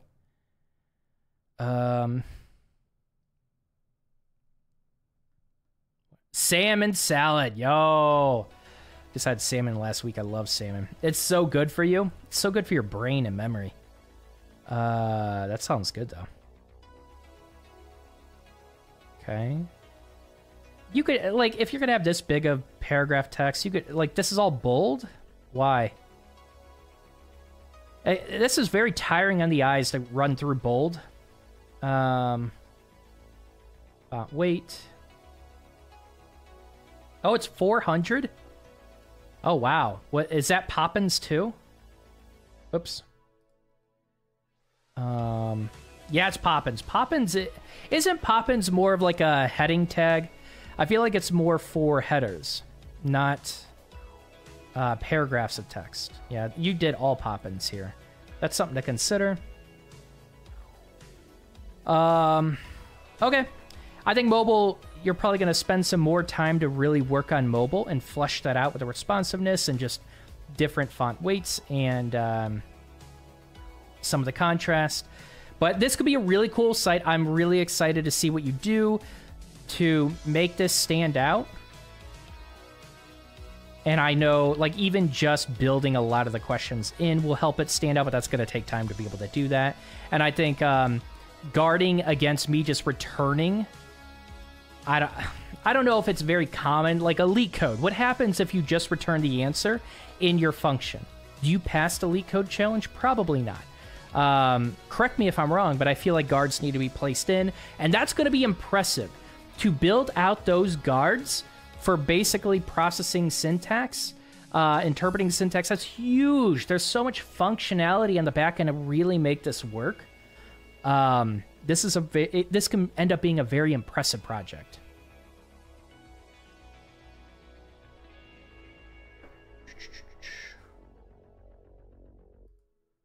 Okay. My YouTube chat froze. Okay. Anything else? I think that's pretty much it. Didn't really find any images, I don't remember. I don't know what the profile pic is. I thought leak code just runs it through multiple test cases. So you could just return the answer and you don't have to even try? Has anyone tested that? Something that changed the test cases for testing would be cool. Why would it be cool? Okay, I think that's pretty much it. Good job with this. Again, good job to everyone that completed the hackathon. There was a shortened time. If I were an employer, I think they really know how to code since they made a website to teach it. Yeah, but that's a... The thing is, like, you can make something look pretty, but taking time to build those guards is what's going to be impressive. You could probably import libraries that will literally allow you to do that without knowing much code. I feel like you can. Maybe I'm wrong with that, but being able to describe the implementation and, like, describing all the things that you had to guard against that you didn't expect, that's a really powerful conversation.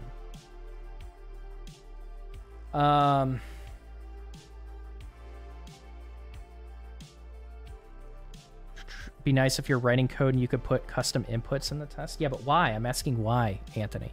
You keep making that recommendation, but why? What is the purpose? Because I think what this person is doing is actually serving their users perfectly for what they were aiming for. I think adding that functionality just for the sake of adding it is irrelevant.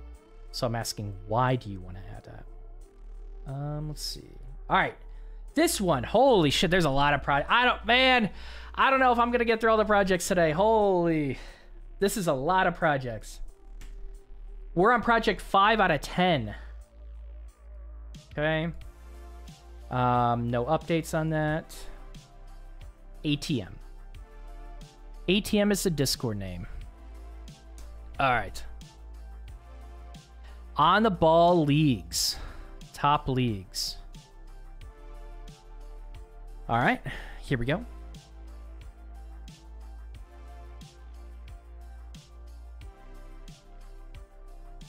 Premiere goes to the league. Let me go ahead and read the original project post.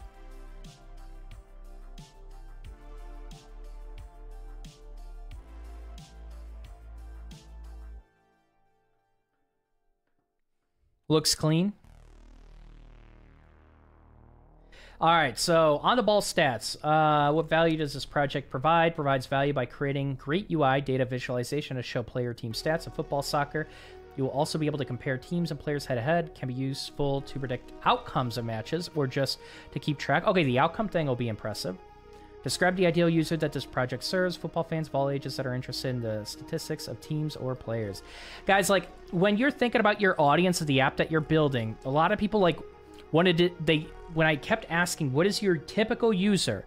They're like, all genders, all ages. That is complete bullshit. That is not your typical user. You have to really dig into it. What is the typical user of a football fan? It's probably a guy, right? It's probably, I doubt it would be like teenage boys. Maybe it would be. I don't know. Oh, this is, sorry, football this is soccer. Okay. Is this soccer? Not actually like American football. But anyways, like, think about your typical audience. I would seriously, because that's going to influence even just like colors. It's going to influence structure. It's going to influence like what content is delivered. People want to like try to create an app for everyone, every single gender, every single age, and you lose sight of the majority of your users that are here and have this like certain expectation based on conventions that have from websites that have actually considered who actually uses these types of websites. So stop trying to shy away from like trying to be as inclusive as possible. It's just for everyone. No, it's not for everyone. You're just making your website very ineffective by saying that, right? So like even just color themes in general can serve your majority user. And once you get more users, you could think about how to include other users, but the primary UX, the primary user stories that you're going to create of who is actually going to use your website, there's very specific demographics, and I would consider that because it's relevant to you building out this app. So a lot of people did this with a hackathon. Don't shy away from that. Don't say us, say me. Oh, I don't know. I don't even know what you're talking about. Wait, I just joined quickly, skipped around the projects. Very interesting that you said people don't trust companies. Don't say us, say me. Makes it more personalized so it appeals more to the users. Yeah, exactly. Gotcha. I'm like, wait, where did that come from with this one? All right, so the submission. Main feature of the app is the fixtures. So that was the original goal of the app. Now, the submission was main feature of the app is the fixtures feature where you can view the general info of the match, which includes the date, score, kickoff time. It also has 4 different tabs you can switch from. You can view the head-to-head tab, which displays a list of the previous matches between 2 specific teams as well. Okay, so a history of matches. The lineups tab can be viewed near after kickoff time, and it displays a field with the team's formation. Okay, those are the main features. Okay, we'll look through those. Upcoming, so we go to on the ball stats, top leagues. I like top lists, so just like you're thinking about relevant information for people that are fans of football. I don't know these teams. I'm guessing this is soccer. Is that a soccer ball? Is that like a deflated soccer ball, or is that a Ferris wheel? Is that their logo? Okay. Top players. You're creating a lot of top lists. This is awesome. This is probably going to be relevant. So top leagues. So you're just creating a big dashboard of stats that people don't have to log into. That's awesome. Very accessible. Perfect. View more. View more of what? Of top leagues. So a big giant list of leagues. So you have top, but that's kind of misleading, isn't it? So I would say if I'm seeing top leagues, shouldn't they be ranked or something like that? If I want to know the top leagues and they're going to be ranked, if I click view more, I would expect kind of like a big long ranking system of leagues. If you want, what you can do is like view all leagues or something like that instead of view more. Because view more, typically when you have like a top list, which I don't even know if this list is ranked, view more is kind of misleading that it's just going to go through like the initial like 50 of the top leagues, but none of it's ranked. So like view all leagues or something like that might be more accurate if that's what you're aiming to do. Yeah, Prem is 1. I don't know what yeah, Prem is 1 means, Max. I have no idea what that sentence means. Let's go UEFA Champions League. Okay. Last 2 matches. Okay. Things pretty much aligned. Lineups. Give images of all the players. Prem is 1. Oh, you mean just say the whole word, Max. Premier League, you're saying is the best league. Got it. Yeah, don't abbreviate things without context. Lineups, timeline. Okay, I like the timeline. Like, this is really minimalist, and yeah, we got that, Mahan. Stats. Yeah, in chat, always be very clear. Very, very clear with what you're saying. Man, my mic is always a little bit loose. I always gotta tighten it. Expected goals, 0-0. Timeline is FT. I don't know what FT means. It's probably gonna be relevant to soccer fans. So I'm going to just assume that's going to be very common across multiple, like, top stats websites for soccer in general. Coach, no photo yet. Okay. I feel like there's a lot of, like, avenues I can go down to figure this out. When the match ends, it's FT. Oh, okay, it's FT. Got it. Thank you. So final tally, is that what it is? Stands for full time? Is it full time or final tally? It looks like that's already confusing for people. It's full time? Maybe is this confusing for me? Full time. Why is it full time? This is confusing for me. I'm just gonna assume I'm just not, you know, the average soccer fan, and I should know that. Top players, T minimo. As opposed to halftime. Oh, okay. So the final score at full time as opposed to halftime. That makes sense. Okay. Thank you. So teams, players, shows the teams. That's awesome. Top yellow cards, top red cards. You have a lot of charts. A lot of top charts. I'm going to be honest, I'm probably going to miss some features that you built. And I'm going to try to go through everything. But if I was an employee, I'm going to try to have the mindset of, like, I was an employer, if I was someone, a lead on the team looking at your website, I'm looking at, like, what features are going to translate over into what we're doing.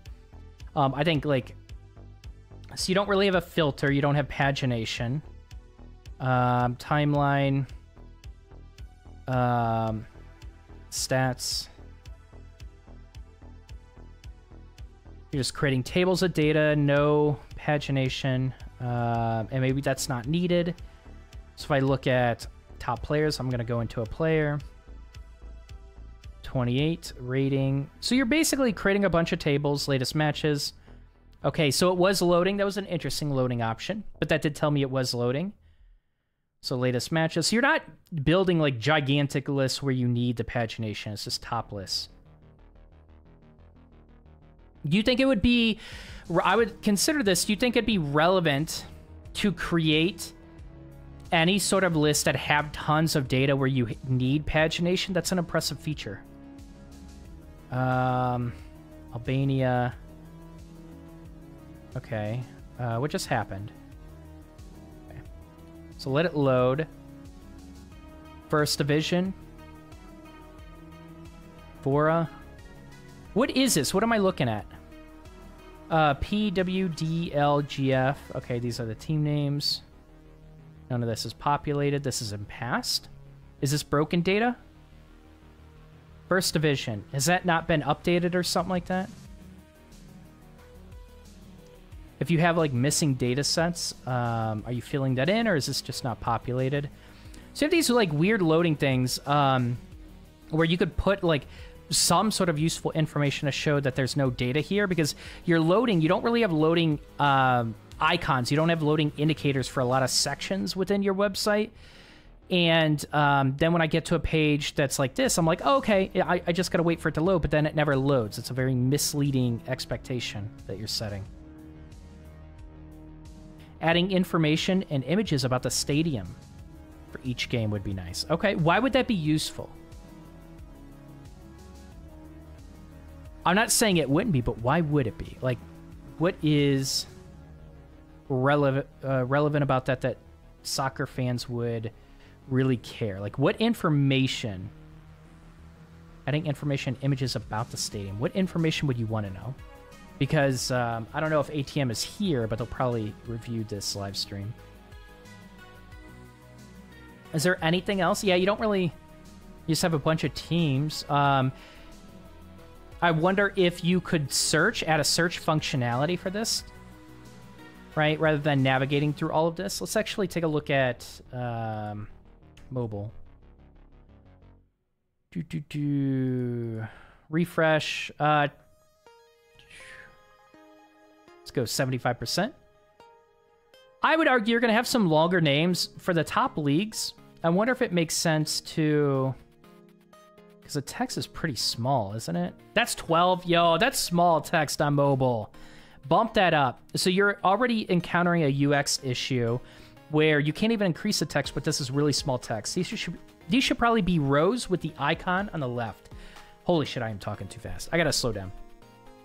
Just have each one be a row with the icon on the left. You are having to force yourself to shrink the text. This is a horrible experience on mobile. 3 to 0. Why does this look misaligned when you have the date all the way to the right?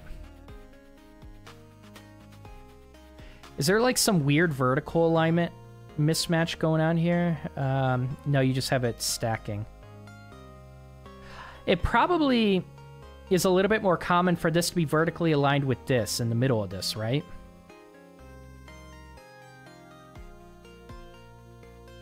Top yellow cards, top red cards. Okay. Yeah, this is really small text. Holy shit. So what you're probably going to have to do, I mean, you just have it... If you are creating an abbreviation that not all soccer fans that are going to use your website can understand, and you're doing it because of the mobile view, I would look at how to create, you know, UX-friendly tables on mobile views. It's actually... It can be pretty tricky. And so if you're having to force yourself to just create one letter that a lot of soccer fans aren't going to understand, that's an issue. But if this is common, then it's not a big deal. Okay, so you can move left and right with this. Have a scroll bar. What else? Maybe a backlink. I feel like if we go into here and we go into the lineups and I click on him, there's no backlink. How do I get back to where I was? I would create a backlink that actually keeps the state in mind of where you came from, right? React Router can provide that for you. I don't know what you built this with, but I would have something like that because I feel like it's very easy to get lost in this, even with a soccer fan.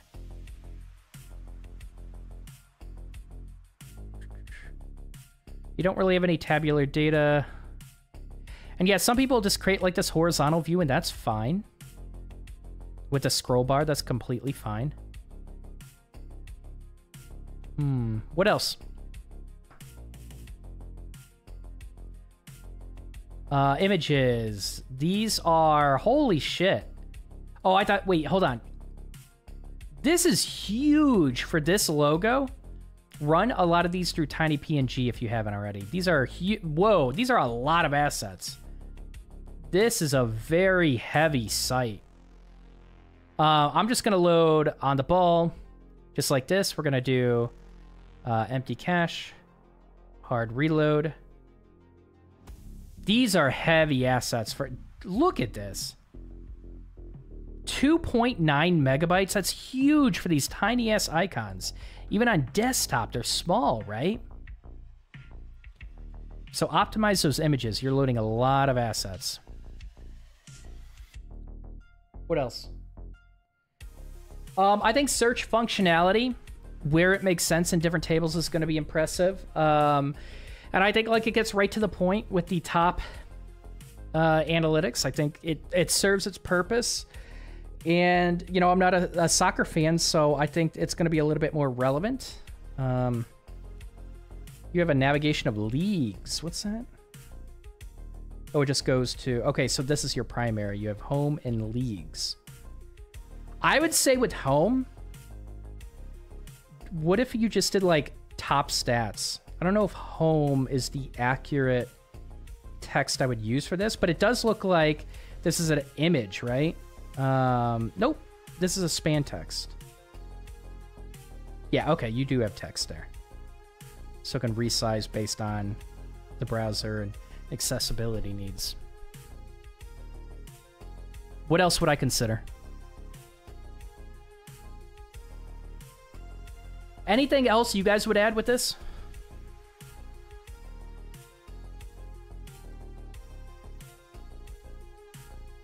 I feel like you're going to have soccer fans that are able to give you a little bit more relevant feedback. Gregory, what's up? Welcome. I gave you a couple of examples of like what might be impressive features. I wonder if like, what is the main purpose? Soccer fixture, team, league, player information, statistics in a simple way. It's for anyone who has an interest in soccer, whether they just want to see live scores or more in-depth stats analytics.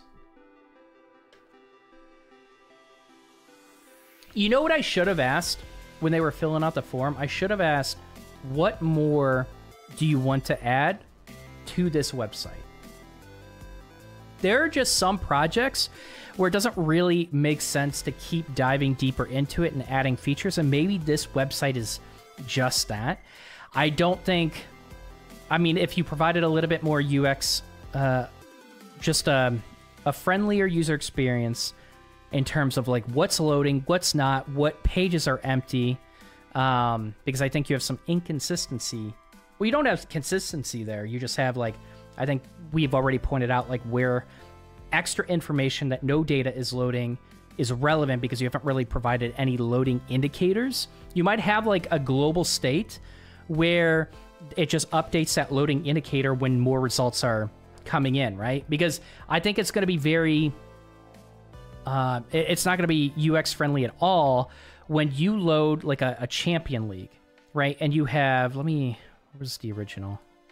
Like this, that little bar might make more sense until you load everything. I don't think you're doing that everywhere because it takes a while for some things to get populated. We experienced some pages with that. And so having that global loading thing, I think is actually a UX friendly way instead of populating each individual thing if you're making multiple API requests.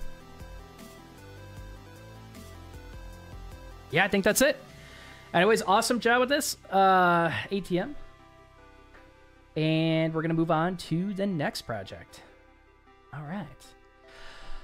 Okay, I feel like I'm talking a lot. We started at 5. It's already been almost 2 hours. So what I'm going to do, I'm going to take a 15-minute break. I'm going to come back, and we're going to keep working on projects.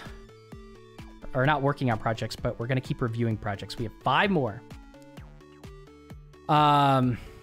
Yeah, do you need a break? Yes, I do. So yeah, I'm going to take a 15-minute break. Probably eat some seeds or something just to hold me over. I got macadamia nuts. They're so good. Macadamia nuts are so good. All right, take care, Anthony. But yeah, we'll finish the next 5 projects when I get back. So I've had a company that is a huge music company that's like copyright claiming my live streams because I use a BRB screen, you know, the synthwave one that you get from Canva, and they are abusing the copyright system and copyright claiming, and they're denying my rejections or my challenges to their copyright claims. So the next step essentially is to have my attorney like fill out an official legal form with YouTube, etc., which they wouldn't win in court, but like I'm not going to pay my attorney to do that. So what I'm trying to say is we're probably going to choose a different BRB screen. We got to find one. We'll come up with one. But for now, I'm just going to go ahead and hide my camera and my mic, and then I will be back in about 15 minutes. It is. The copyright, people are abusing the copyright system on YouTube like no other. You'll see, like if you follow content creators that call it out, it's just a broken system. There was a point where like 1 million creators got hit with a fake copyright claim. It's just annoying. I don't know. Because what's going to happen if I challenge it? So here's the process with the copyright system is you get a copyright claim, then you challenge it and say, no, this is false. I own the rights or whatever. And it basically goes directly back to the company or person that copyright claimed, and then they can reject it. And then basically the copyright remains, and they could basically take all your money from that video, which they're doing it to my live streams. So the reason why I'm not pushing back is because I don't monetize my live streams, and literally the live streams they're doing it to are privated. So I'm just like, whatever. But then I would basically, I would appeal it. Then they have 7 days to basically just accept my appeal or have YouTube take my video down and then give me a copyright strike. I can only receive 3 of those, and then my channel's deleted. And then if they appeal, then I have like a portion, like 7 days. Once they reject my appeal, I have 7 days. I think that's the duration to get my attorney or me. I wouldn't trust myself to fill out this legal form because I've heard YouTube rejecting these things because people don't like do it in a legal manner and provide all the necessary details. So I'd have to pay an attorney because this is my channel. And then they fill out this form. And then basically it's a legal request saying YouTube needs to put my content back up. And it's an actual legal request where YouTube can, I believe YouTube can get in trouble with it if they don't. I think so. But then once I make that legal request, then they have a certain amount of time to file a court case against me and show YouTube proof of that court case, of that pending court case or upcoming court case. And then if they do, my content stays down, the copyright strike stays down, and then I got to go through court, which they would never take me to court. I'd win that. But it's a whole stupid, broken system.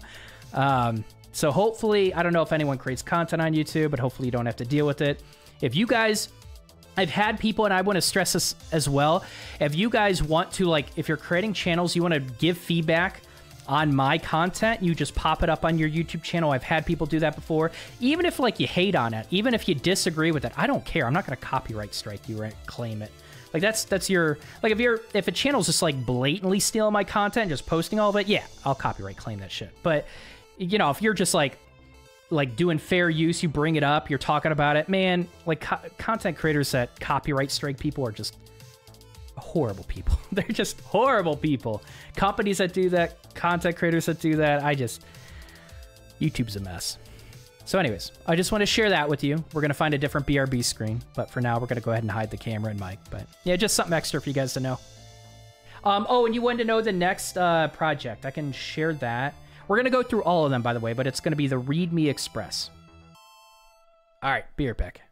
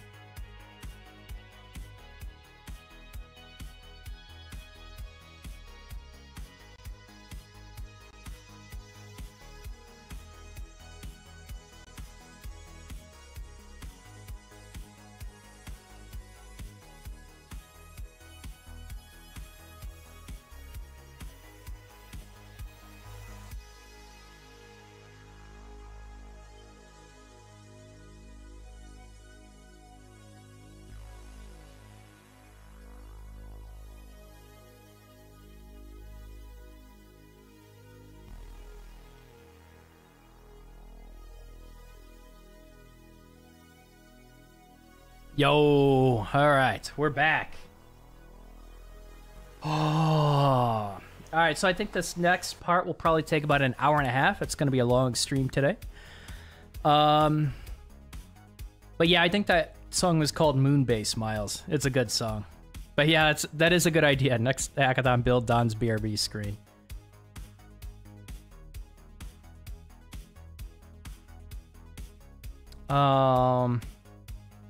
You know, it'd be fun to make a hackathon to like build a bot, like a Discord bot that benefits people, like our Discord. I don't know if it makes sense to have like everyone build the same bot though. Okay, I gotta prepare. We're about to dive into the last 5 projects, but I also want to stress: keep in mind, the goal of this really is to challenge these projects. It's not to say you did a bad job. It's to challenge the thinking of the projects. It's to challenge the projects to really give them some potential to really stand out to employers and in a practical way that makes sense. I'm trying to think about, like, from an employer standpoint and also from a user standpoint, what to consider. I'm not your typical user for a lot of these apps, and I don't have that extra context, but just even I'm being critical to the point of, like, is this a project that's going to be impressive to employers? If not, what features still need to exist? What needs to change? So this is a hackathon. You only have a month. Hopefully everyone's taken this feedback as, oh, okay, this is what I could do kind of to continue building forward with it. None of my feedback is to say these projects suck or anything like that. But I always take a very critical feedback so you have something actionable to go forward with. So, with that extra context, I think we're ready. All right, so let's make sure there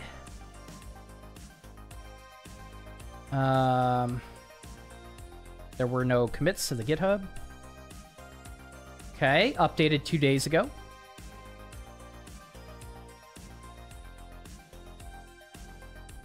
Do you ever do any general user project review outside of a hackathon or portfolio? Yes. When we hit every 5,000 subscribers. So when I hit 40,000, I'll do another review. And then I'll maybe accept 4 or 5 submissions, and we'll review them on live stream. Or I do offer paid reviews. Okay. READMEXpress. Isidro, there's no place to sign up. No, because we're not doing it. You gotta wait till the 40,000, then I'll provide a place. But yeah, we're not doing it right now. So we're only at like 39,000. Once we hit 40,000, there will be an option for that. But yeah, right now I lock it down so people don't get to submit early or anything like that. All right, so READMEXpress Parcel app.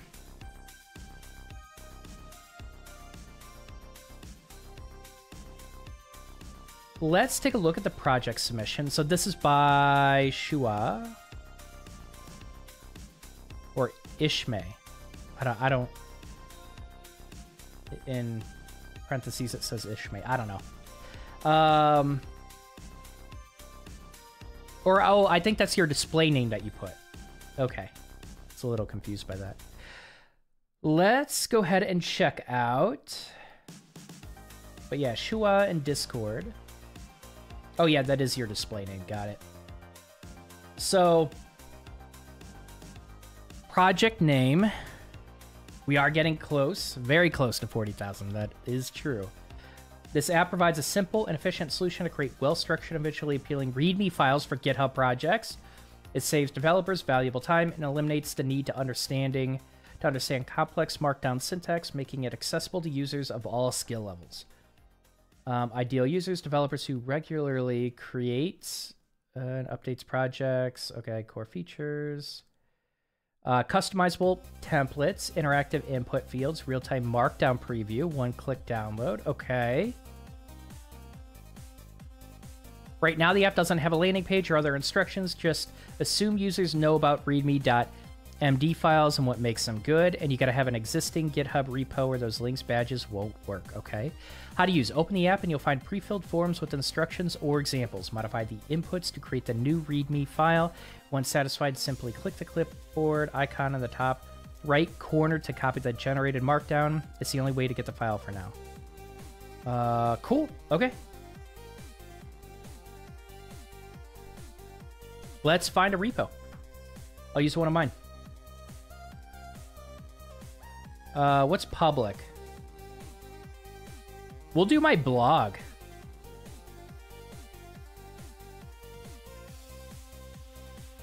Oh no, long time I started trying to create this open. Oh, it has a README already.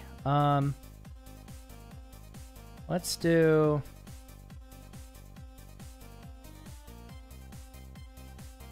My tower defense game? Nope, that has a README.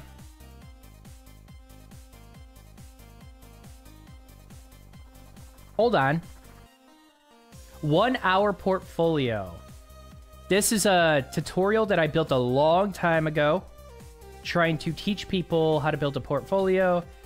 There is no README for it, and it is public, right? I think so. Okay. We got our repo.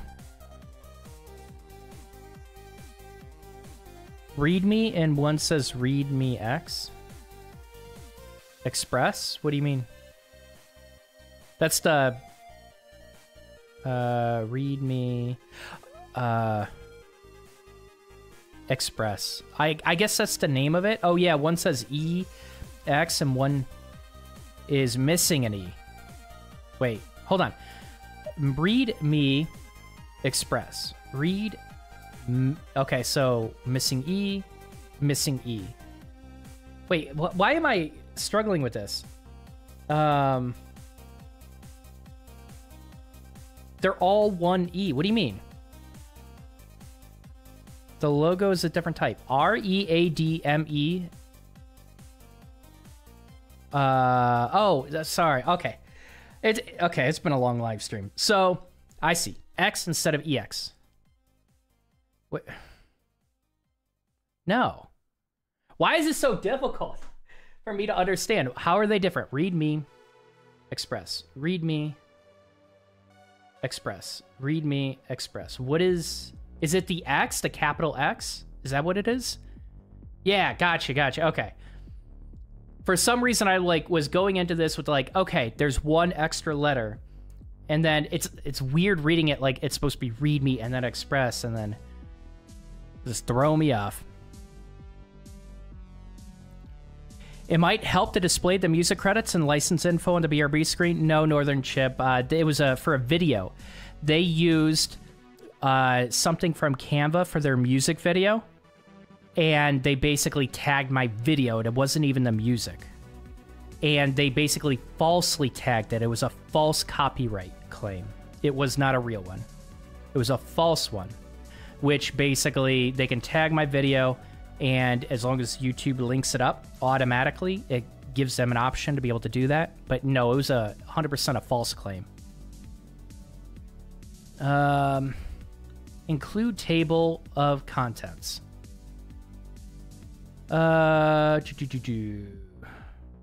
Start here. That's confusing. Okay, it is a drop down. Why do you have these?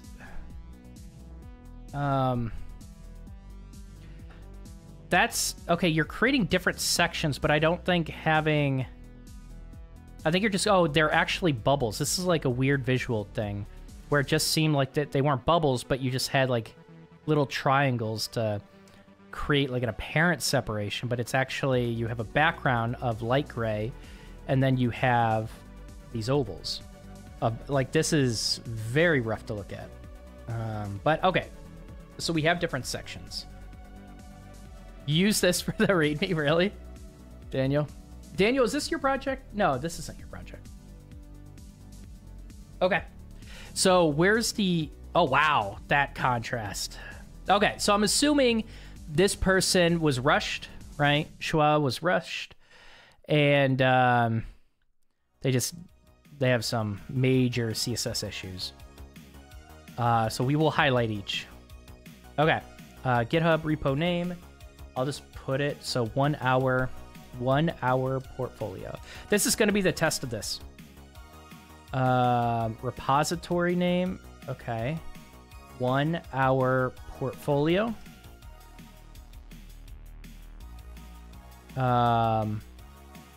Project title. What? GitHub username.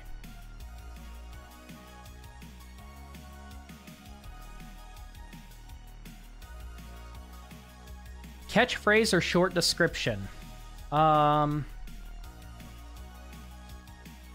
Template for a portfolio, a web developer portfolio you can create in an hour. Is it a description or catchphrase? Or short description? Okay, project logo. What happens if I exclude? Optional. Okay. Don't pre-fill these like that. Like, have this extra alt text. Don't pre-fill these. Okay, save. Okay. So you have it generated to the right. And so that makes me realize that I need to capitalize this. And save. About the project. These example steps. Just load it, bro. Okay. You're including text. I'm just going to click save. What happened? About the project, built with. Okay, so it loads the... It's not Next.js, no. Maybe there's other... Okay, built with. I got to fill that. This is an example of how you may give instructions. So this text should probably be outside of the input. Don't pre-fill the input with the actual value of instructions, right? If you're going to have lengthier instructions, probably do it above. If it's just like one-line instructions like enter an image URL, like that's fine. But if you're going to have lengthier ones, get it out of the input.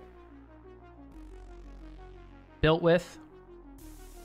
This section should list any major frameworks, libraries used to bootstrap, leave in... You know what would be really impressive? That if you read this. Okay, sounds good, Miles. It'd be really impressive if you read this from the repository itself. That's impressive. That's an impressive feature. But what's badge mean? Text? I don't... What does this do? This seems broken. I don't know what the hell this is. List style? What does this mean? Text or badge? What does this mean?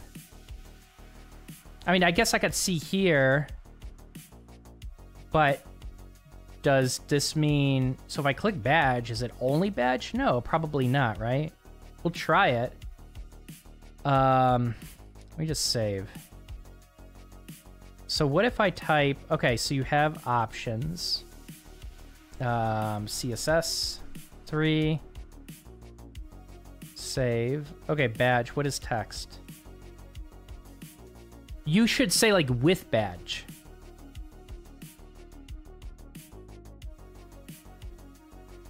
Oh, this is an entire badge. Why isn't it just like an icon and text?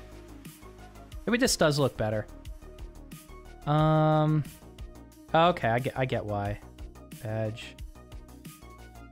Getting started. To get a local copy up and running. But isn't that this about the project? No, built. Wait, where are the instructions? This is an example of how you may give instructions on setting up your project locally. I'm confused. But this is another section to ask how you're going to get it set up locally.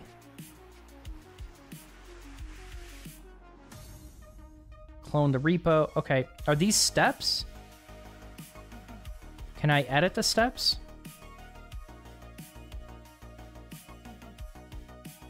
To getting started description. So I think you have duplicates here. About the project. It maybe like a little bit more of a heavy description for the project would make sense, not an example text saying to set it up locally. That's confusing. To get a local copy up and running, follow these example steps. What am I... Getting started description. Okay. This is stuff you might want to pre-fill because the project uses prerequisites. Okay. npm install. This is prerequisites code. Wait, I don't think that's code necessarily, right? That's a command that you're running. That's misleading. I think you're going to have to spend a lot more time being descriptive in a very accurate way that's asking the right questions. I think you're asking all the wrong questions. Does light dark mode? It does not. No. Okay, so step 1. How do I add new steps? I put, like, there might be... Okay. So probably an ability to add steps would be helpful. We'll go save. Usage. Why is there another list here? Is this a list item? This looks like a list item. Or category that I can dive into. Use the space to tell a little bit more about your project and how it can be used. Show additional screenshots, code samples, demos, or link. So, okay, so you have, it's like a, okay, it's building markdown. Okay, so if I have it at the end or the beginning, it highlights the entire thing. So I wonder if it makes sense, like if you have this right before this, well, no, you probably shouldn't have to highlight all of it, right? But I think it's a better behavior than this, right? I don't know, what would be, I'd have to look at common behavior with a lot of these editors. Okay. But this doesn't put this in a code, wait. It looks like, oh no, this does, but it's only one? Hold on. I'm used to Discord, so Discord is 3 backticks, okay. And this is a link. Okay, so this is weird. You know what should happen? So you're doing like wait. So this creates a header for all of the text. Oh, it looks like we're breaking some stuff there, right? It's not properly resetting some of this stuff. It's a bit buggy, but yeah, right? There should be consistent behavior. If you're going to do this and it's generating a new code block here, then this should generate a new header, but it actually it makes the entire thing a header. So it still seems like you have more work to do with consistent behavior. Oh, so I can't undo that, but I can create a bunch of lines.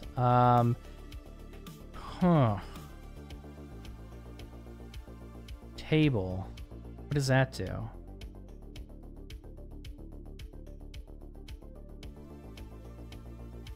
Do I have a dark mode extension turned on? I have, no. It's light mode, so it's probably default based on the Mac, your Mac. Or which might leak into your browser preferences. But that's the only thing I can think of. I don't have like, I don't think I have something specifically set within Chrome. But obviously it's broken, right? What else? Question. Basic syntax. Okay. Like a question probably create some sort of text or option to make it clear that this is like markdown syntax or something like that. Look up markdown syntax or markdown cheat sheet, or if you have that, but it looks like it just goes to docs.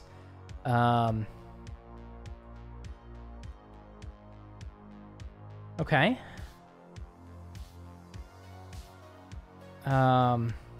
Contributors, last commit. So you are reading certain stuff. I would really like, it would be very impressive to be able to pull this information out of it. That's very impressive. Include back to top. Okay.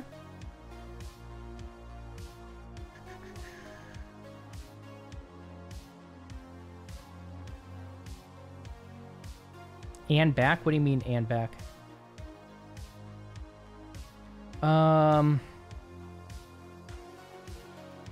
Looks like you have a complete extra element there. That's meaningless. Okay, let's click save. And then we have to copy this, and it gives us the markdown, which is fine, right? It probably gives us the markdown. Yeah, it gives us markdown. That's perfect.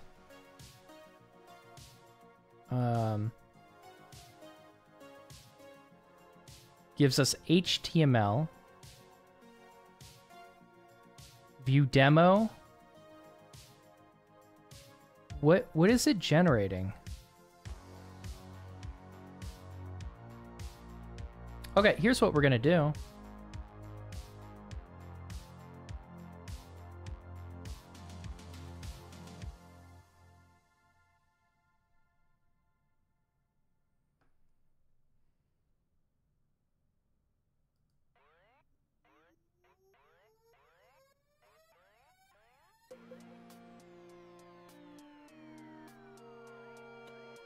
Okay, let's check it out.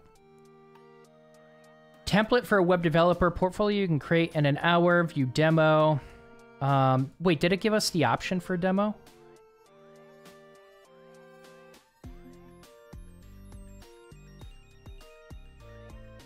I don't think it did. So I think that link is inaccurate, right? Oh, gotcha. You're back from doing laundry. Okay, welcome back. About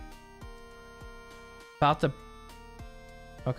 project, steps, built with, getting started. Prerequisites, usage, contributing, open an issue. Okay, does that open the correct issue? No. I don't think that is the correct link. Make a pull request. I don't think that is the correct link. So what I would do, and this is kind of just like probably a hackathon tip. If the hackathon, when you submit your project, gives you an option of like features that you were trying to do or like that you would follow up with, that's fine. But it sounds like you didn't really finish the functionality of some of the inputs that you were trying to build this README with. I think this has the potential to be awesome.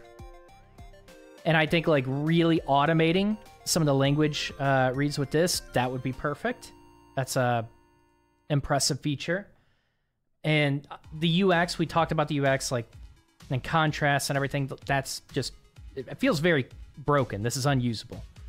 And then it looks like night mode and dark mode that doesn't switch. And you go to this. Okay, it does open up in a new tab. Yeah.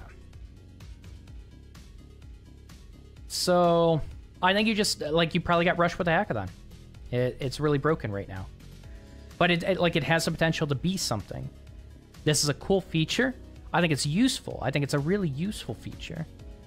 And what's probably going to end up happening is, Daniel, maybe you had this generate your README and then you change some stuff that is broken, hopefully. I go back to top. Yep. README top. But yeah, like, this has the potential to be very, very useful. This is awesome. I would love to see what you do with this. Continue working on it, of course. And don't make this animated or clickable if it doesn't really do anything. I guess I don't even know if it's navigating to the homepage. Okay, let me check out mobile. Okay. Current document. Start here about the project. READMEXpress. I think you have some stuff jumbled a bit, right? Not very responsive. That's something to mess with. I'll try to be generous. We'll switch a little bit. Responsive. Looks like you have a minimum width. Is that what's going on? A 492. And so if you go to XR, I think that's what's going on. I used it and then ended up deleting a lot of the sections I didn't want. It would be nice to have an option to not generate them all. I think that's a great idea, Daniel. I do. Okay. So, yeah, I think what you did was set a minimum width on your body or something like that.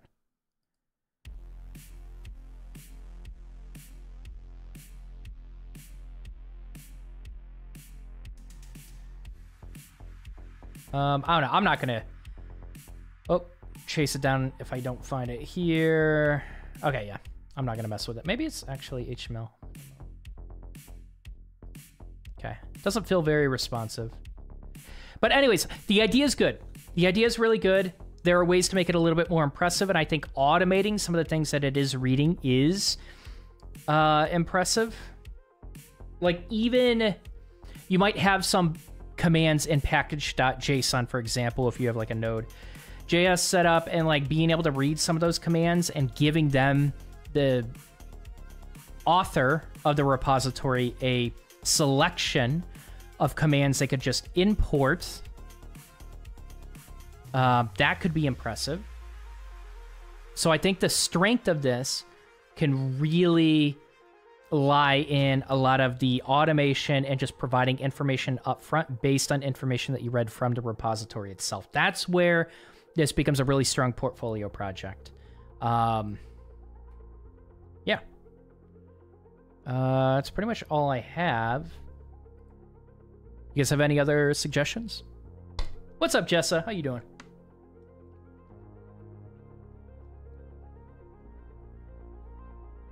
Okay, cool. Good job with that. I definitely want to see where that ends up. That'd be cool. That's a good idea. All right. Oh, let's go ahead and close that.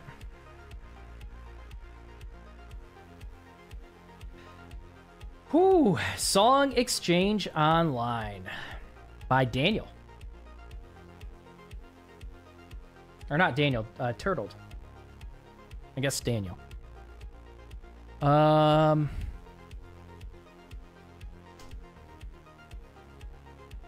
Okay.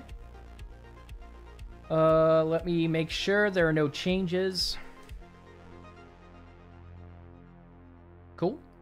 All right, so I have a Spotify account that I just created for this.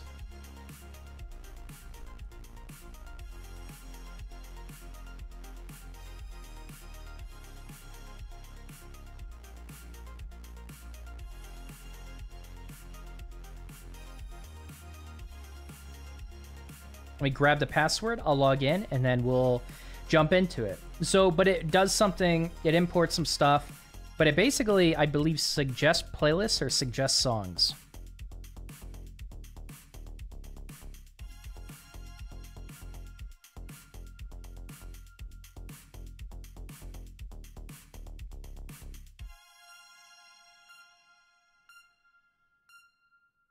Okay. Long password.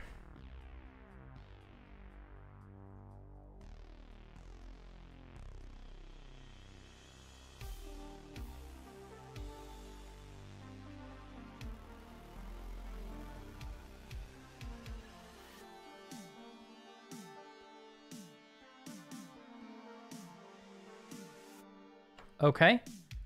Log in with Spotify.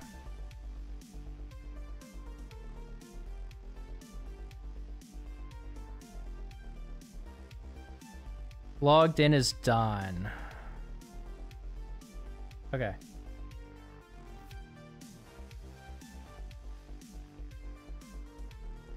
Let me change one thing. Hold on. Make sure I'm logged into the correct account.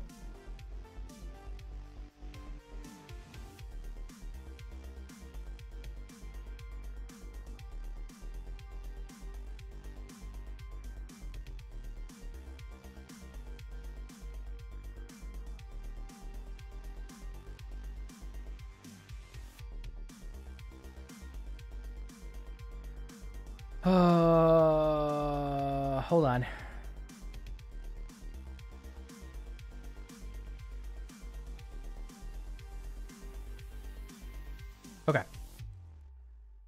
Not you. What happens when I click that?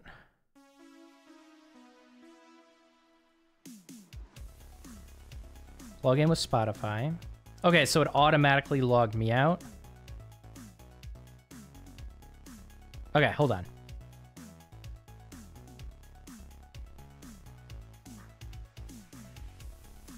I wasn't confident that I was logged in with the right account, so...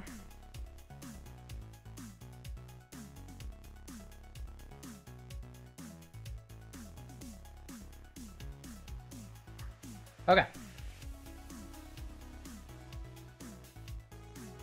View your Spotify account data, your email, the type of Spotify subscription you have, your account country, and your settings for explicit content filtering.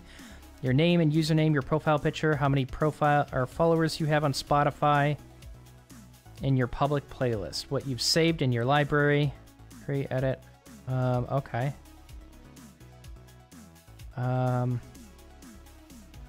Agree.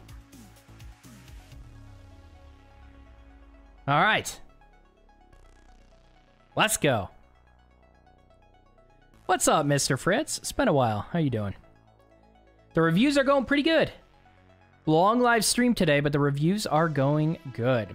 All right, so continue with only like songs. So which playlist best represents your taste in music? We'll recommend songs based on your selections. So here's what we're going to do. We're going to build this playlist. Before we do that, I do want to read the description. So what Turtle submitted. A way to upload any playlist to the site by pasting a link or selecting it from a list instead. Just grabbing your liked songs automatically. Okay, way to preview the songs in the browser. Maybe like 10 seconds of the song so you know if you even like the new songs before exporting them to a Spotify playlist. Okay, public page for each user where it displays all their playlists they've shared with the site. This way, if a user likes one of their playlists, I can go to their page and see all their others. Possibly dumb idea. Maybe even have a like button on their playlist comment section to make it sort of like a social music network. Okay. Could have a page. I think like just suggesting songs and creating like an automation that does that is very powerful. And just creating an app that focuses on that before you do anything else and button it up, that's going to be impressive.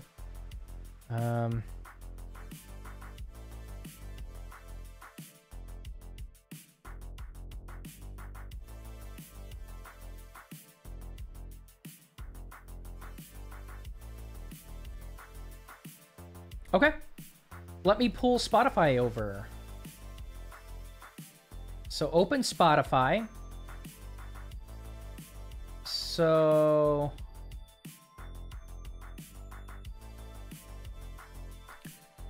search. We're gonna go Harris Heller Stream Beats. We're gonna build a playlist. Okay. By the way, if you guys are looking for royalty-free songs, Stream Beats is really good. I use a lot of their music.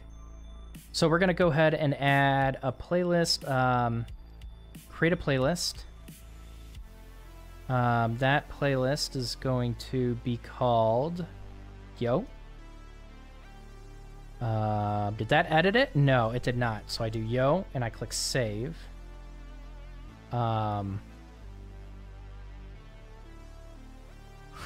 Okay.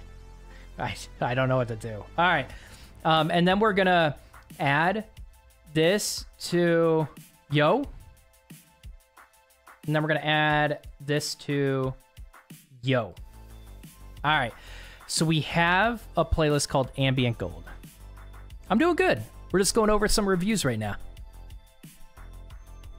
P2 Podify? What? Is that the name? No. P2 Podify. All right, so we're going to go refresh. All right. We have our songs. So you can have an option for like songs. That is a thing. We didn't like any songs. Let me actually just go ahead and like White Lie. We're going to do a refresh. We're not going to do that. I wonder what happens. Liked songs. What is this bar? What does this mean? I'm confused. Because I have a button here and button here. What's the difference between these two? Why do I have two buttons here? Okay. Oh, okay, so that's a selection, but there doesn't need to be two buttons. Continue with... So I'm forced to... Hold on, let me look at the submission.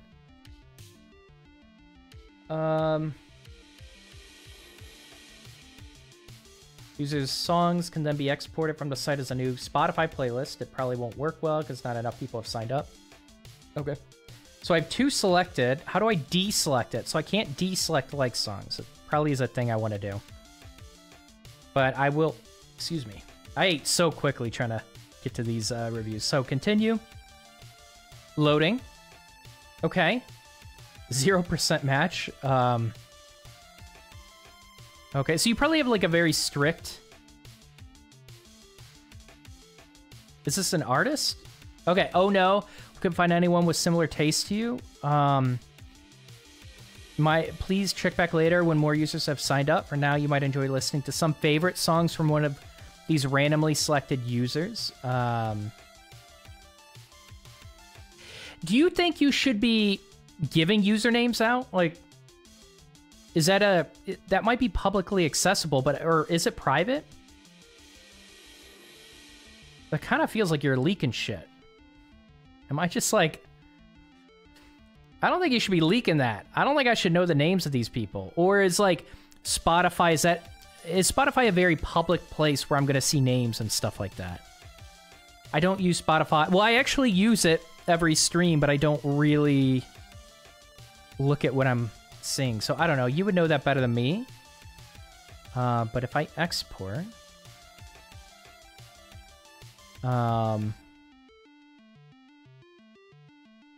Yes, it's very public. Okay, so all this is accessible. That's a public username. Oh, there's a oh, okay, a public username and a private username. Okay. Hopefully they're listing the public username. Include common songs. Include playlists that have 0 common... What am I selecting here? Include... What are common songs? Include playlists that have 0 common songs. I don't know what the difference is, but we're gonna export.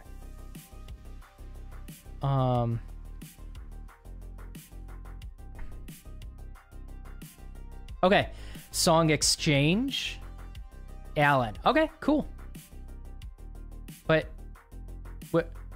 Nothing got generated. Oh, I guess it did say 0. Okay, include playlists that have 0. So include common. Export. If I generate it again, nothing.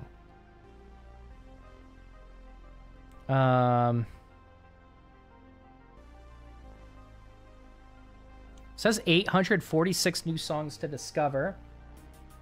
0 songs in common. Include playlists that have 0 common songs.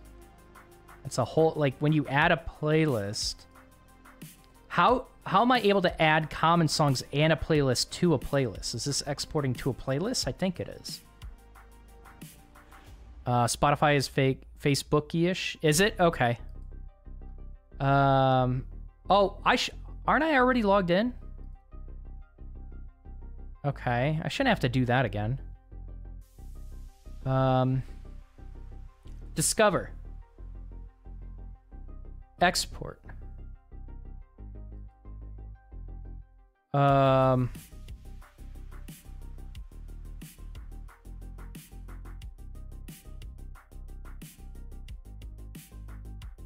Okay. We got some oh, I think it's Charles. What if I do this?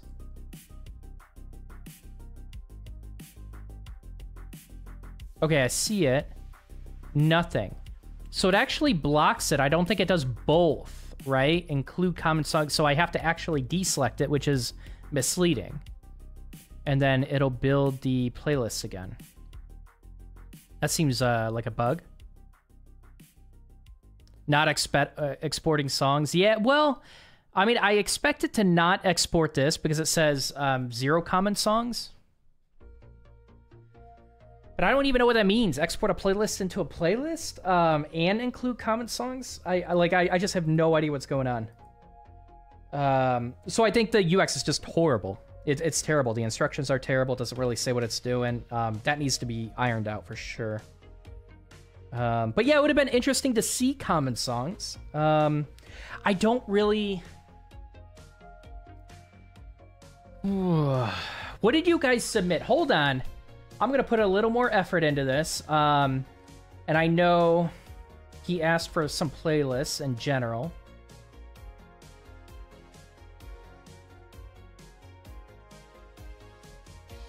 Elias submitted it. Okay, Skillet. The Resistance.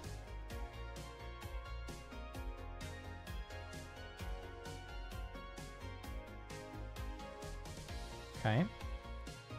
We're going to add this to our playlist of Yo, right? So we should have a common song now.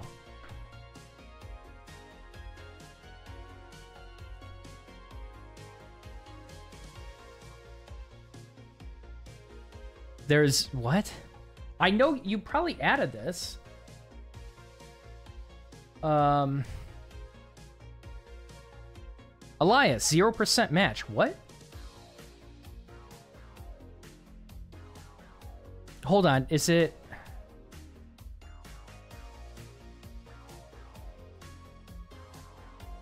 Is it doing a second load of the playlist or not?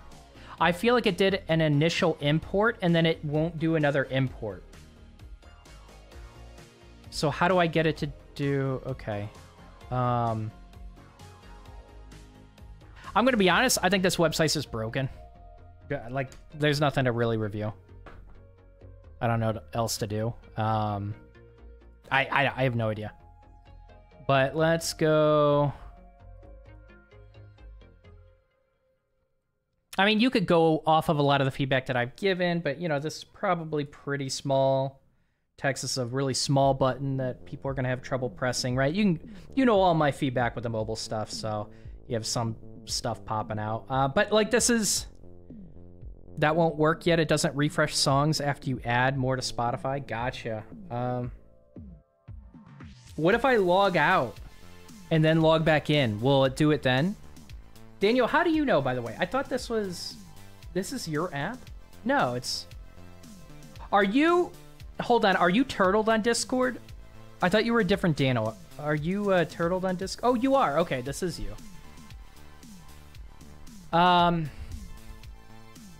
Is there anything I can test? Can I relog back in? Or something like that. And have it import the playlist. Nope. Okay, got it. Okay, just a broken app. Hence the nature of hackathons. And that's okay. You know it, but I think it's a cool idea. Pandora has a really neat feature of basically... Well, basically, it just kind of builds your next song, and it kind of builds this custom playlist for you. But it doesn't even save it, though, but it builds this custom playlist for you based on, like, what you can consider is, like, if you like or dislike, that could influence the algorithm of the next song that it suggests for you, right? Maybe you hate a song that someone else suggested, so maybe you might not like that, like, songs on that person's playlist, and so it might deprioritize and you give weight to different playlists. Right? You could really create some complicated functionality that actually is very relevant to people trying to build a playlist and just song discovery. That's huge. There's a ton you could do with this, for sure. But yeah, that's pretty much my feedback. Hopefully you continue pushing forward with it. All right. So I'm going to bring this over.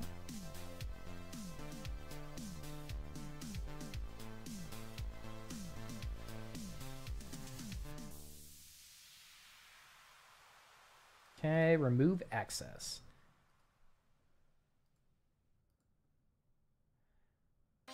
Maybe I'll share an update in like a month in Discord. It will be nice. And yeah, for sure. That sounds good. Yeah, it's frustrating when you put so much effort into something and like it's not really testable. Sometimes that will happen with a hackathon. So A lot of times you'll like submit dummy data and populate it and stuff like that.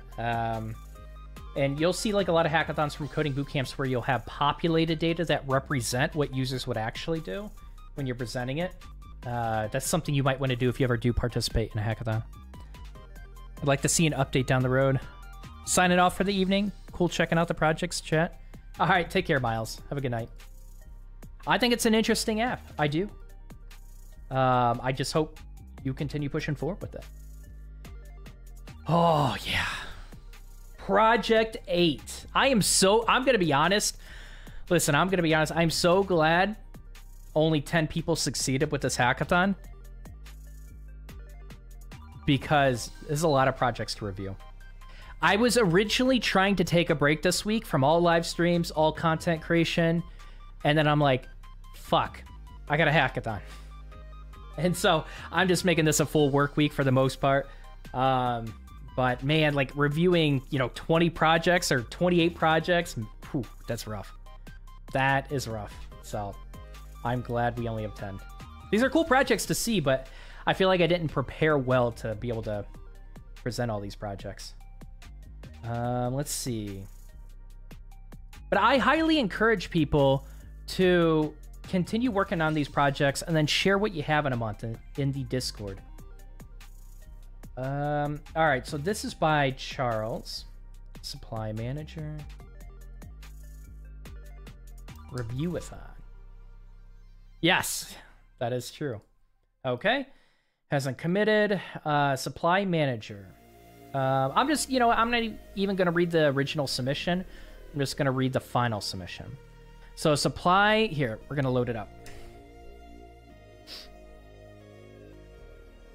Supply Manager is a supply chain warehouse management app designed to allow managers and associates to assign and unassigned trips to and from order fillers, access performance metrics via charts and tables, view the items on each trip, and more. And a warehouse order fillers complete trips by driving through aisles. Okay, picking cases from slots, stacking them on pallets. They are given a specific amount of time to complete each trip, known as standard time. Performance is calculated based on how fast orders fillers complete their trips. The dashboard shows performance metrics for the current week. The other pages contain tables that display information about employees and trips for individual dates. In the tables, each trip has a drop-down menu next to it that lets you assign and unassigned trips, if possible, and view a list of every item contained on each trip. Okay. Cool. Doesn't require a login right now. Currently in development. Color palette matches Don's background. Yeah, it does. Nice. He knows. That was a goal of his. Okay. Project. Nice little pop-up. For more information, please visit the link. You have a new tab opening. Good. Lift driver management. Loader management. Okay, cool. Pretty full-fledged app. This is impressive. Try live demo. Okay. So a dashboard. Trip completion for today. Very beautiful. Unassigned, assigned, completed. Trips this week. Total trips per day for the week of 8/23 to 8/29. Date 723 trips. Okay. Top performers, Jesse. Should I be able to click into Jesse and see how Jesse's doing?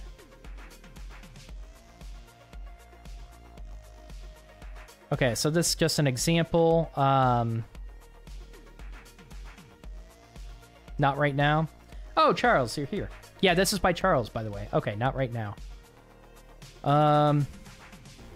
Okay. So, who's this for? Is this for, like, direct managers that want to... Like, who's this mainly for? Is this mainly for direct managers that want to check how their employees are doing? Or is this more for higher-up managers that want to get a broader sense of what's going on? If you had to choose one.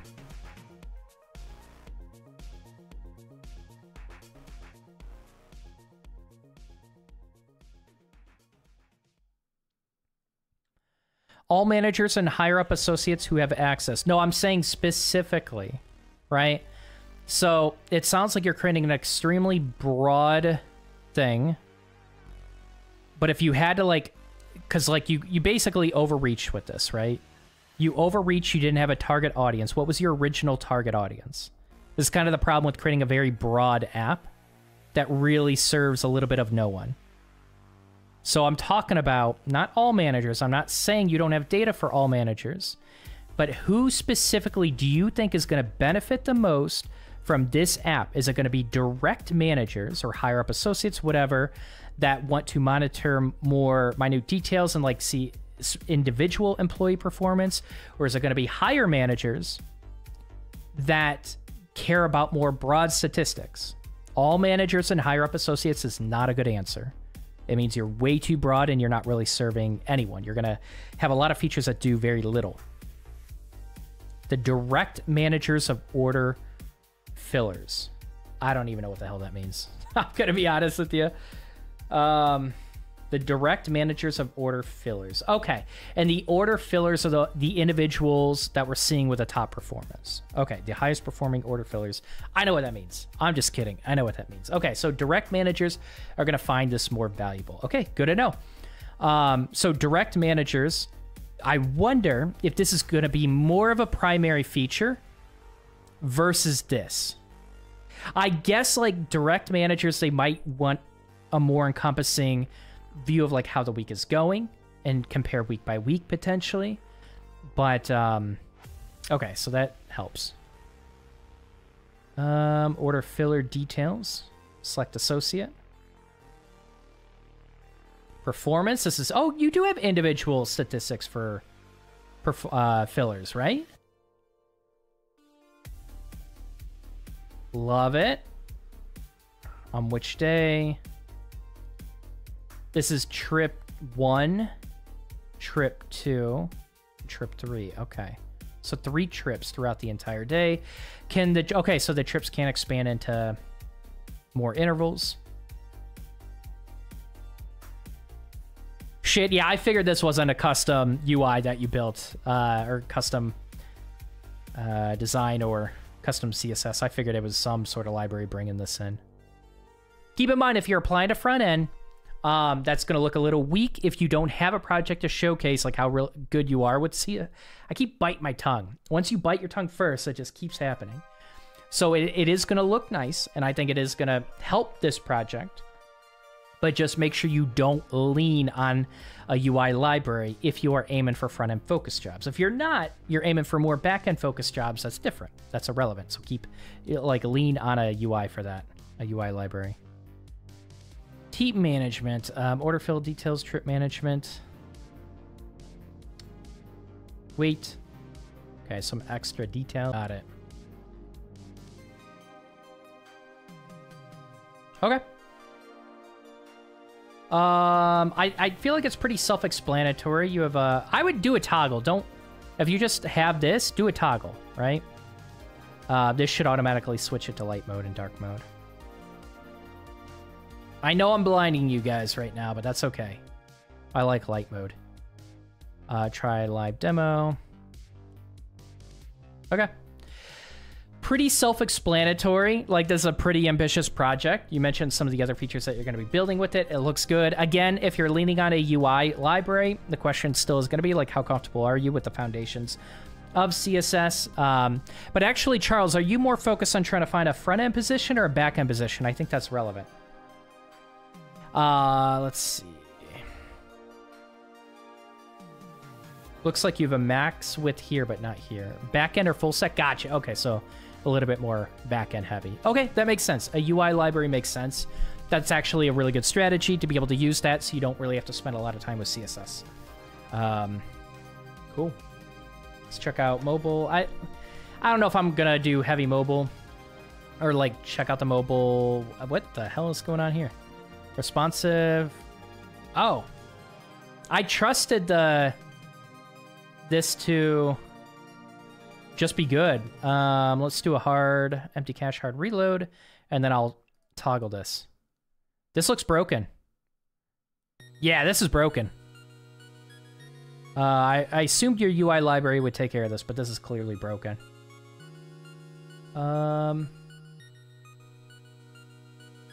Okay. I don't even want to try to navigate through that. Trip management. So, you know, consider like a hamburger menu, stuff like that. You didn't have time for mobile? Okay. So it's going to be pretty broken.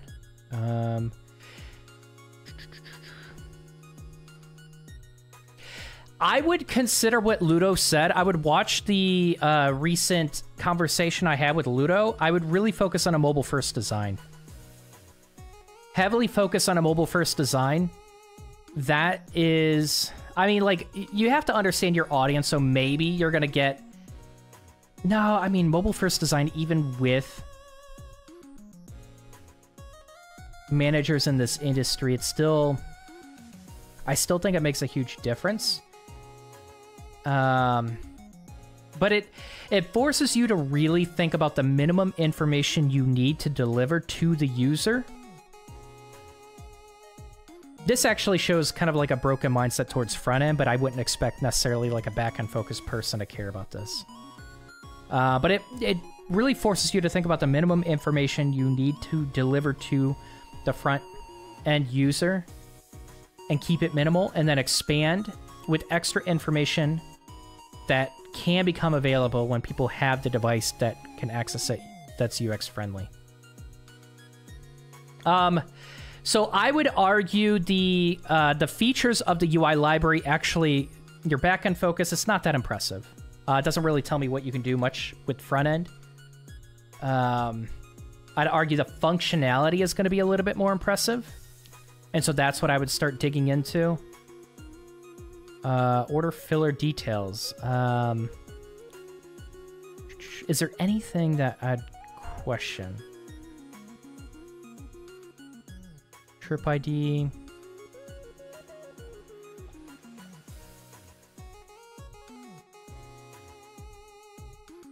Pagination. What did you use for the API to build out this API? Ugh, there we go.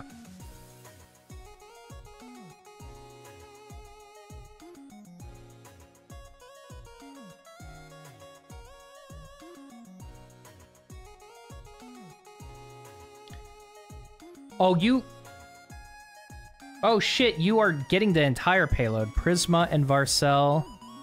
Vercel S... What's Vercel SWR?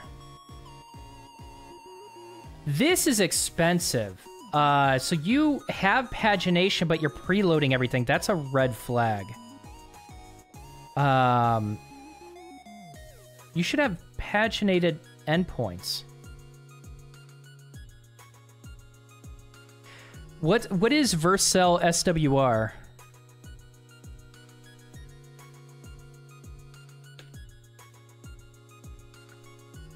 We'd even look that up.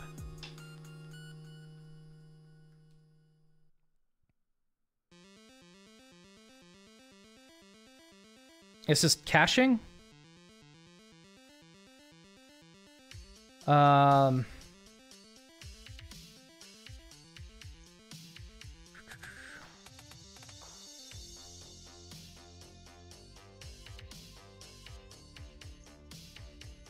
Automatic updates. So you basically make a, just to confirm, you make a huge request to gather all of this data up front. Holy fuck.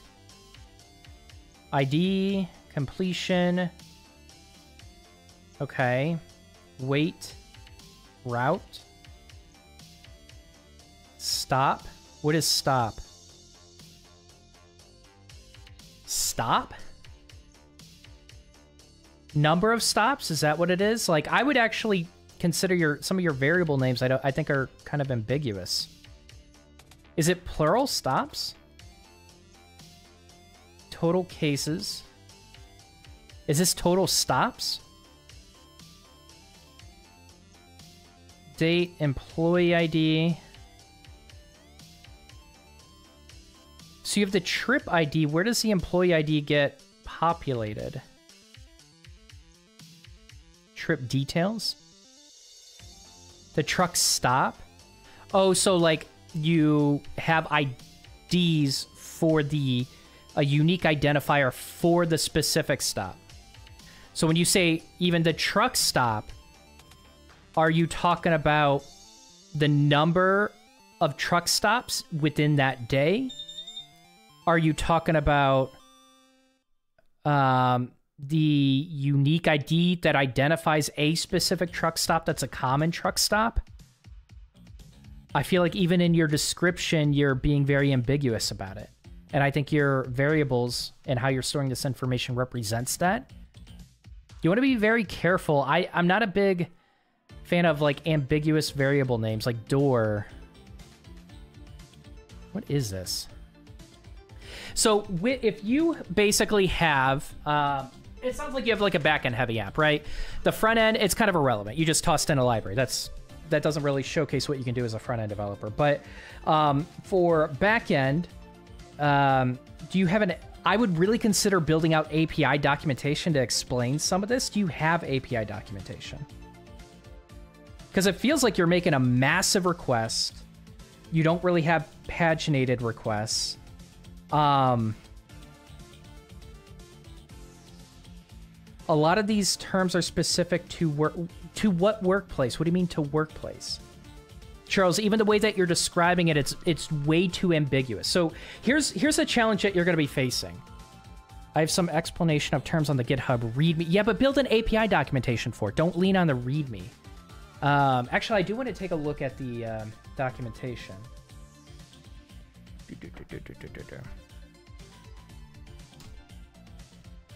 Or not the documentation, the description. So order cases are received on pallets.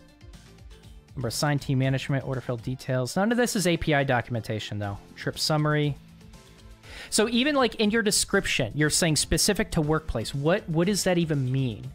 So when you say specific to the workplace, what does that mean when I see door? So you're going to have 7 that represents door that's specific to the workplace. What the hell does that mean?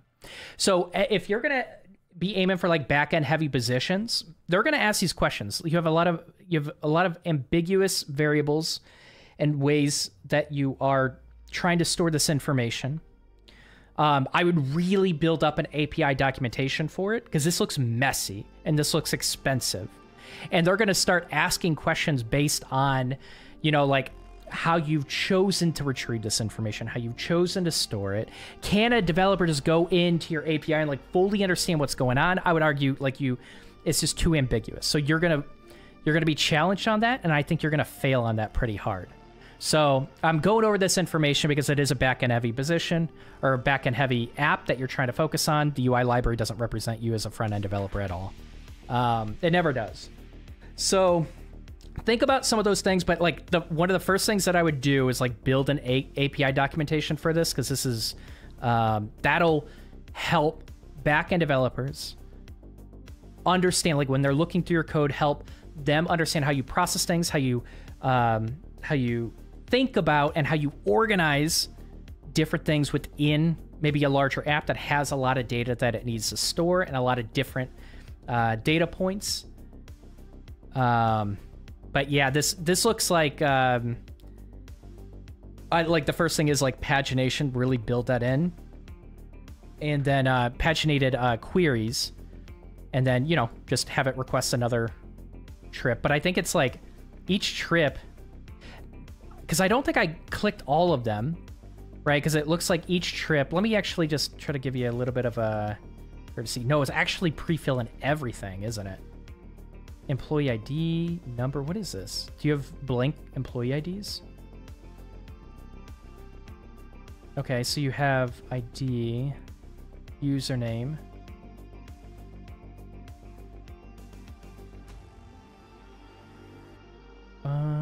Let's see. Where were the blank, hold on, IDs? It's not the ID of just trip ID, but employee ID. How do you have a trip with no employee? Do you have broken data? Employees, like what does employees mean? What? So can an employee ID represent multiple employees? Okay. All right, I think that's enough of that. But do you see what I mean? Like, everything is, it's very confusing to try to figure out, like, how you're storing this data, how this data is connected to each other. And you could really help with changing some of the names that you use to represent the data points.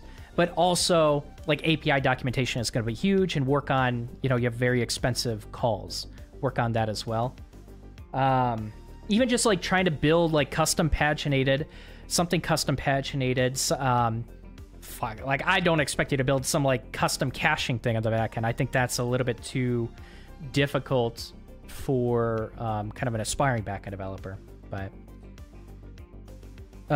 yeah, so that's where like this is actually a huge difference between like coding bootcamp grads where the coding bootcamp claimed that they can build a backend, and then coding bootcamp grads that then spend like a considerable amount of time like really diving into trying to make queries optimized, because a big time investment for a lot of backend positions. Employee ID means the trip is unassigned. Gotcha. Okay, so that could be solved with so I would expect like a trip ID to not even exist if an employee didn't go to that trip. Maybe it's like an upcoming trip ID, but again, that's where like API documentation can help with that for sure. But yeah, anyways, like I was saying, that's the difference between like a coding bootcamp grad that just graduates, that can build a basic CRUD app, versus someone who really focuses on building these optimizations that are going to be very, very relevant and expensive as things scale in a backend position. So those are just some tips for you. I have to take off. I'm sad I only saw a few of these, but awesome projects. Have a great evening, everyone. All right, take care, Jessa. Have a good night. Thanks for joining us. Yeah, so mobile's broken. I'm not going to really look at that, but yeah, that's pretty much my feedback. Good job with that. Good job with that. I like seeing aspiring backend developers like dig a little bit deeper into stuff that's going to be more relevant to backend, because I think you have different backend considerations for sure. That they're just going to be looking for different things. Like front end, it's a little bit more visually appealing, right? They're going to care about the problems that you did solve, but like if you're just bringing if you built a custom version of this, all CSS, and you just built this with React and just a bunch of components, you focused on like a hierarchy or architecture in your React app, and you could talk about all that, that's, holy shit, that is an impressive project to showcase, right? But if you just used a UI library and it made it incredibly easy, very trim code base because of it, that's not that impressive for front-end developers specifically. The projects are still going. How many are left? 2. Yep, I'm still going. Gotcha, Don. Thanks for the honesty. I'll definitely work on the API documentation and optimizations. Yeah, you're welcome, Charles. It looks good on the front end. Like, that's one thing that backend developers struggle with. If you're essentially building a full stack app and you're building out an API, a lot of backend developers like really struggle with the front end. I highly encourage you to pick up like a CSS library. Just pick it up, use that CSS library to just build components quickly in the front end, to use your API to showcase exactly what it's doing. And then what a backend developer is probably going to do is like dig into it, and they're going to get curious. Like, let me go ahead and take a look at this query. Oh shit, this isn't paginated. That's expensive. 701. Ooh, okay. Like you can get a total, like you can get metadata or just like a total amount without actually retrieving all of the results. Right, and that's going to be the difference between like a coding bootcamp graduate, where a lot of coding bootcamp graduates just preload everything and they sum up that 701 rows because they have all the information they know, versus like building an extra meta tag or some sort of tag that represents like the total amount. You create the sum of the backend, but you don't serve up all the results through that JSON response. All right, cool. But I was a little bit more. I wanted to dive into, or I was different with what I was critical there, but hopefully any aspiring backend developers, those are some things to consider. Okay, I think I'm good. I'm good for the next 2 projects. It's just we started at 5, damn. Okay, let's go ahead and jump into map the heat.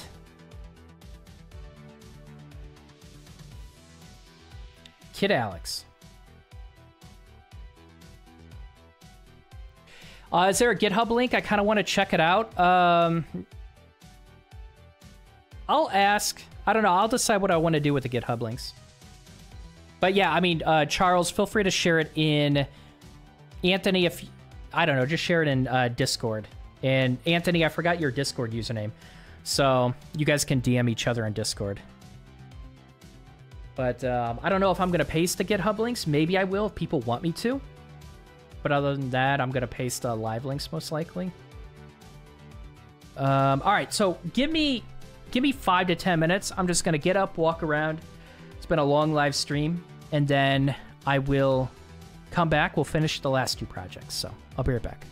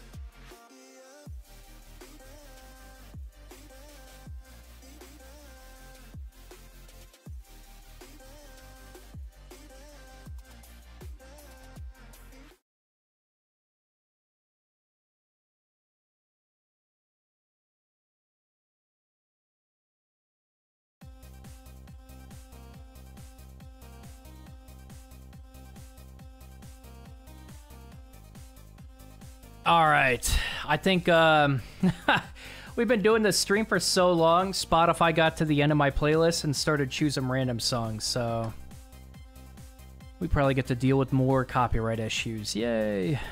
All right. All right, let's go. I'm ready now. Got a little refresher, got some more water. All right. Let's make sure.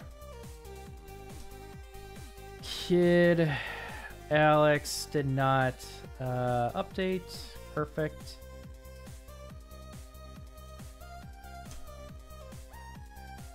Map the heat. Y'all. A user-driven site to find spicy food and add restaurants for those seeking genuinely hot dishes in their city. Users can add restaurants, view them on the map, or more detailed view where they can also add photos. If you add a restaurant, the address must exist, and feel free to add a photo. I will be clearing the DB afterwards. I'm not, okay. I'm probably not gonna add a photo. I'll be honest with you. This looks good. Picture, text, really good. I think square corners looks a lot better than circular. I don't think, especially when you have two buttons next to each other, I think square is looks way more professional. Yeah. I would use square corners. Put them next to each other. But also, like, you should understand your primary call to action. Is it search restaurants or is it search shops? Which is your primary, do you think? Have a different emphasis on both? And, you know, if you're not logged in... I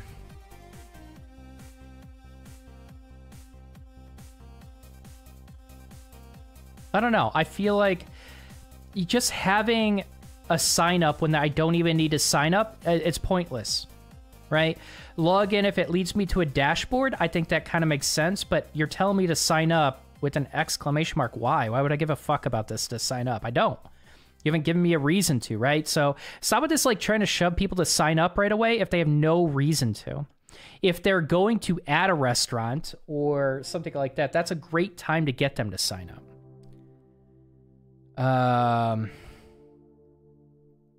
Okay. So search restaurants. Okay. Wow, those are probably like high load times. That took forever to load.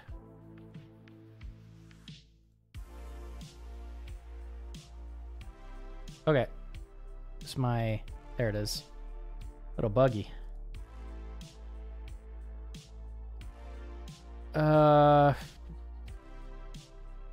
Okay. 8... Oh, there it is. Hold on. Yo, you don't need this. This doesn't need to be this large. That's ridiculous. Holy shit.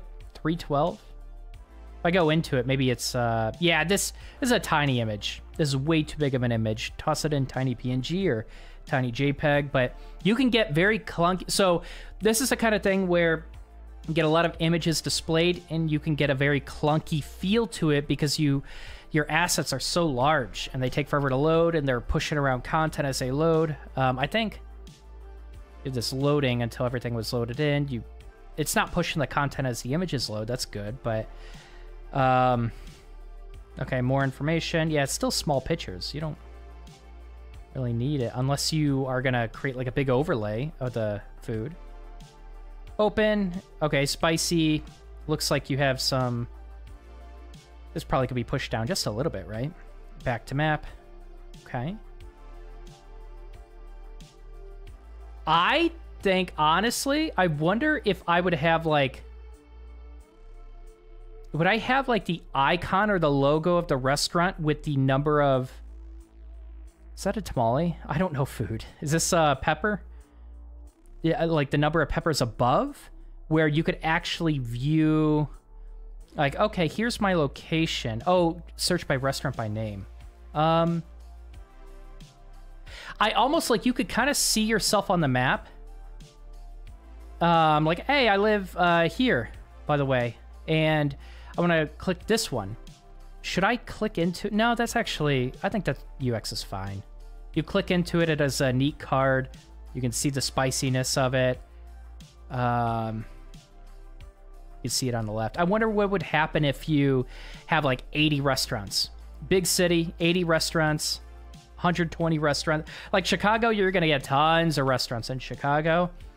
I wonder if I want to have to click on... I like the idea of navigating through the map. Do I have to click on each one to like, okay, where's the 5? Right, so heading like a filter to then filter by 5. Like what happens if I... Oh, that'd be cool. So you have a filter here and you could basically just filter out anything that's too spicy or that's not spicy enough. And then it makes these icons disappear that don't meet your filter. That's useful. I'm going to go...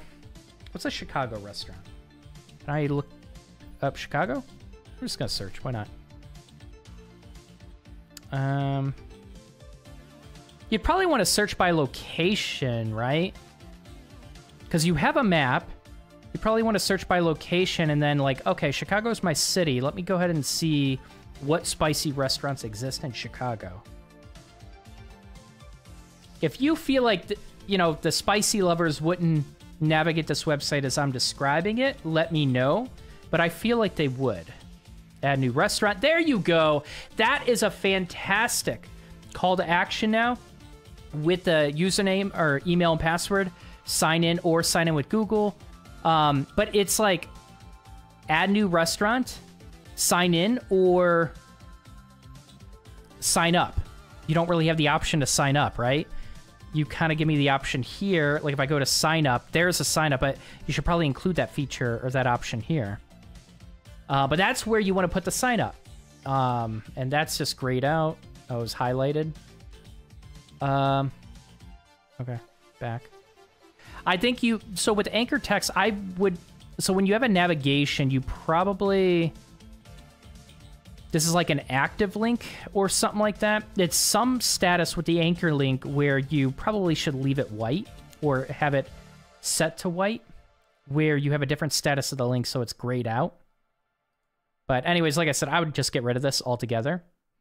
And I would argue you could have a login button here. That's a thing. And then within that login button, maybe you have a bunch of saved restaurants. But sign up does not seem like it's relevant here. What else? Can I... What about like a Chicago? You probably don't have... So these are all the restaurants. Okay, I'd be...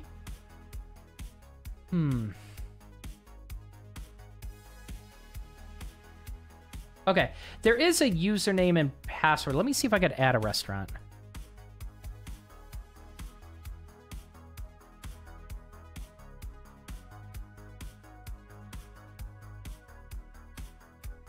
Okay.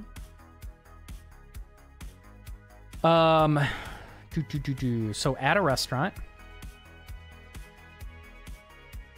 Oh, you only have certain cities. Why is that? I mean, there's probably limitations with the integration. London.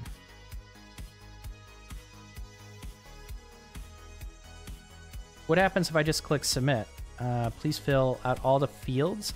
I would actually go a little bit further and like create... You could say please fill out all the fields, but create some error handling more specifically and individually with the inputs. See if you actually validate.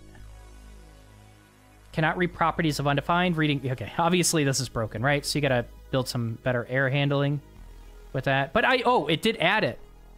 Okay, that's broken. Definitely validate your inputs for sure. It'd be cool if you had peppers on the map were filled. Oh, red relative. Oh, that's a good idea, Mahan. Yeah, 4 out of 5, it would just be filled to this. That's actually a great idea. I love it. Okay. So,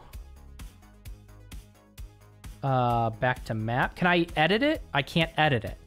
I should probably... Should I be allowed to edit it, or does it need to go through a screening process? For something like this, it should probably go through a screening process, to be honest, if you're actually going to get users using this. Search shops, okay. Search restaurants, is that the same? What if you had it like...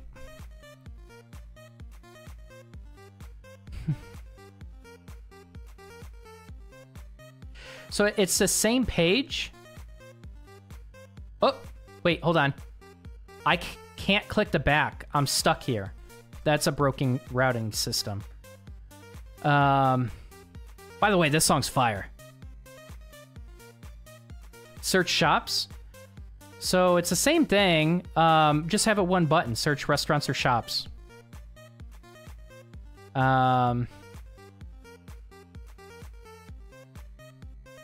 But you might identify, maybe there's a slightly different icon, like a shop and a restaurant. That's probably going to be relevant, right? Like I'm looking for a restaurant or I'm looking for a shop. Those are probably two different actions. And if you're going to combine it into one, I would argue the icon should look different, right? Or have something to identify it as a shop or restaurant. Or a filter. Again, that filter would go a long way. How do I change city? I don't think you can.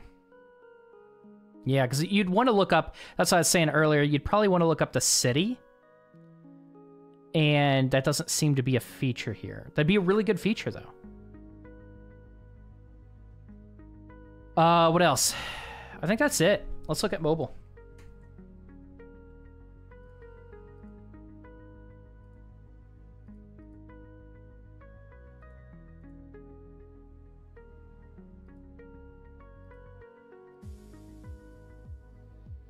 Is that actually... See, it's so frustrating because sometimes I can't tell if it's actually broken or it's a dev thing. But typically, like if I usually do an empty cache and hard reload, I undo the toggle and redo it. And that typically means your responsiveness is a little broken. But I could be way off. Oh, no, it's broken. It feels broken. Yep. Oh, yeah. So you probably should have a minimum width, and that's fine. But yeah, this... responsiveness is just broken. 600. You're gonna have a mobile device. Am I logged out now? So it doesn't really maintain session data. I probably want to build that in. Wait, log out shouldn't appear if I need to log in here. That's misleading. Am I logged in or am I logged out? I refresh. A login should do a redirect if you're already logged in, but you could see the broken functionality here.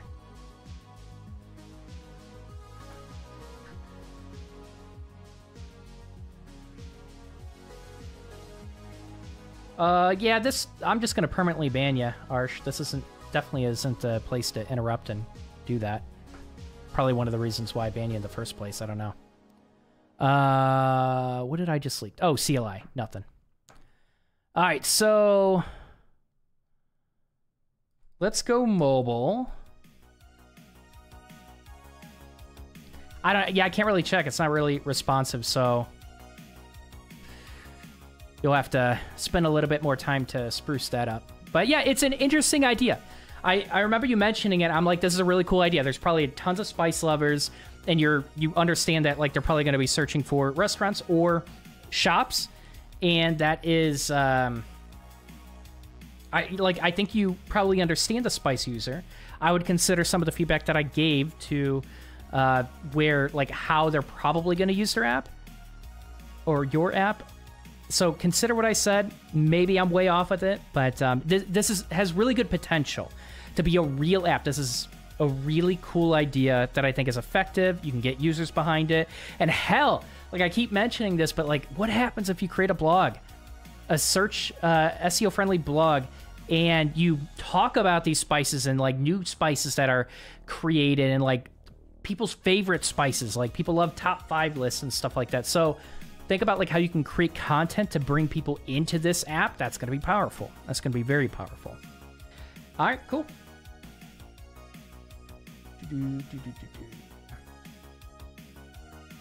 All right, last app of the night. We've been going for 3.5 hours. Probably going to make 4 hours. Whew, yeah, I usually cut off any work at 9 p.m. Central Time, so we're 25 minutes away. I went way over, though. I didn't go way over. I was working a lot today. So, okay, WatchWise by Bubble Goose in our Discord.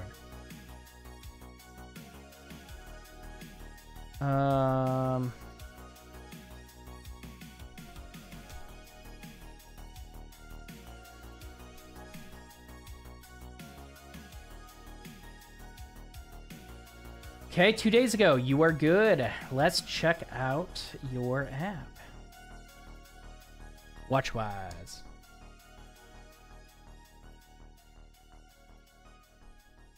Okay, movie night made easy. WatchWise is a movie watch list manager and discovery portal. It was built for people with busy lives who don't want to have to search for a movie to watch when they have free time. The main feature is the ability to keep track of the movies you want to watch. Phase 1 MVP is to make the manager and display movie info. I was hoping to display streaming providers, but that did not make it into this version. In future iterations, I want to build a powerful search and filtering system that includes things like runtime suggestions based on the amount of time you have to watch a movie. Okay, that'd be cool. So, yeah, and all you really have to do to come up with ideas for this is like, hey, I like watching movies. I'm creating this app for myself. Okay. WatchWise. All right. Search for a movie. Damn, that's a hard contrast against a white background. That's rough. Wonder if you consider like a darker blue. Even like this is like a darker blue. Is this a darker blue or black? You could even have like a dark theme too, where this color might look better in a dark theme. Embrace movie night with WatchWise as your companion and managing and discovering films. So search for... What film did I just watch?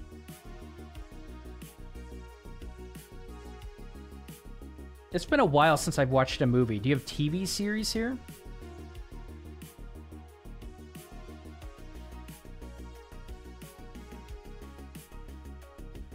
Last Kingdom, 7 Kings Must Die. Oh, wow, that is a rough color for a background. I would just look at like some, you know, like fundamental designs for modals. Okay, add a watch list. Just movies. What's up, Bubble? Glad you can make it here. 2023. Yeah, like the contrast is really rough, and that's going to make or break something that's designed. Oh, looks like you have broken thumbnails. I don't know what that's about. You probably have an API you could just grab the PNG or the images from, right? You probably didn't manually upload all of them. Okay, remove from, and obviously you're going to create like authentication with this. Move from watch list. I should be able to click out of this modal. But I got to click close. That's fine. Well, it's not fine, but something to mess with. Rating 0. Okay, so people have to rate them. Do you have to rate them?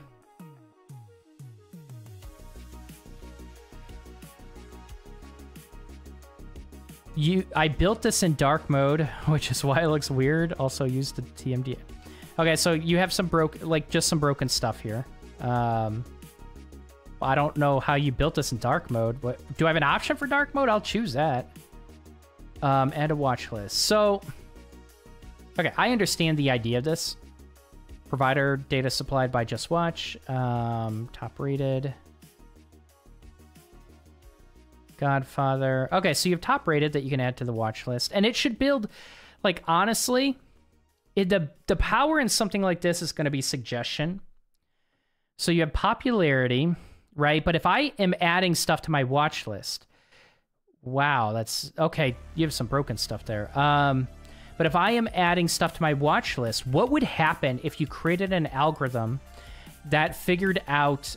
so maybe it's just based on genre or something like that. Like top rated with a filter of genre, because I added like 4 horror movies, like maybe you have a suggestion list, right? And so, of course, this is a hackathon. Maybe you didn't get to this, but the power of an app is going to be the algorithm built behind it for the suggestions. And there's so much depth you can go to in that algorithm that is going to be a very interesting conversation in the interview. But it's also like that's going to be what makes this useful. Never, ever trust someone's going to build like a watch list or anything like that. Never trust people are actually going to do that and try to save anything until they can see the power of your search algorithm. It's going to lean on something that's popular, but then what happens is, like, if you add something to the watch list, what happens if you have a little pop-up like... added a watch list and suggestion. I would word this in a different way, but giving people like a prompt, like your top suggestions have changed based on what movies you've added to the watch list, right? That's what kind of makes this a powerful app versus just another movie category app that no one will ever use. Watched. Okay, how do I move to watch? Okay, so I have a watch list and then I move to watch. Okay. Remove. And so this obviously doesn't save. Page. Oh, wow. Okay. So you have some broken functionality there. You're going to have to fix. I should be able to go directly to that page and bookmark it. Even if it's going to be a redirect.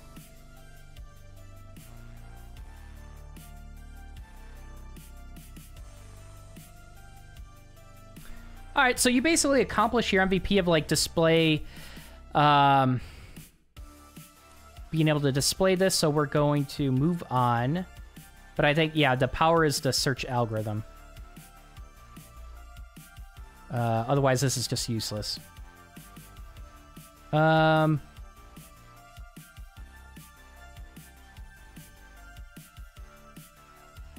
Okay. Give me... I'm like really starting to think like I'm just experiencing... No, this is actually... Okay, this is actually your... This is broken. The responsiveness is just broken from what it seems like. You can go back and listen to some of the feedback about UX advice, but a lot of it's just crammed in. Netlify is the worst with that bug. It happens in a lot of React apps. Gotcha. Sounds like Netlify isn't a good solution for React then. Unless there's a fix for it. But yeah, you got to know your host. You can't... The thing is, you can't continue blaming Netlify or something like that. Maybe you got to move off if that's a common bug you can't even fix, or you got to look up that fix. But having especially like a mobile version of this and really considering this to be mobile first, where like these images are probably going to be a bit larger, take up a little bit more space, it's harder to read the text. Actually be a little bit courteous. 16 and 18. That's not terrible, but I think increasing the images would go a long way. And then you have like the rating essentially. You kind of have like what is this? Add to watch list for this movie, I have no idea. So spacing is going to be your friend here. Top rated, watched. Yeah, responsiveness is just broken. Cool. Okay, it's a fairly broken app for now. Again, kind of the nature of a hackathon. But one thing I think is really powerful, I actually don't have a good idea. Like if you're taking a big movie database, I don't have a good idea of like a really popular app that I've heard of for movie suggestions. Maybe that exists. I'm sure it exists, right? But when I see a lot of these like movie gallery websites, if you want it to be impressive, if you want it to be an impressive practical project, like I would focus on the search algorithm. What makes yours unique? And I think that's really going to make your app stand out. That's the direction you probably want to lean into, because that search algorithm, especially if you're playing to full stack or back-end positions, is impressive. Even to front-end positions, it's impressive. But yeah, what was the original goal? Let me actually look up. Bubble Goose Zach. I like your name. Updates. Nope. Projects.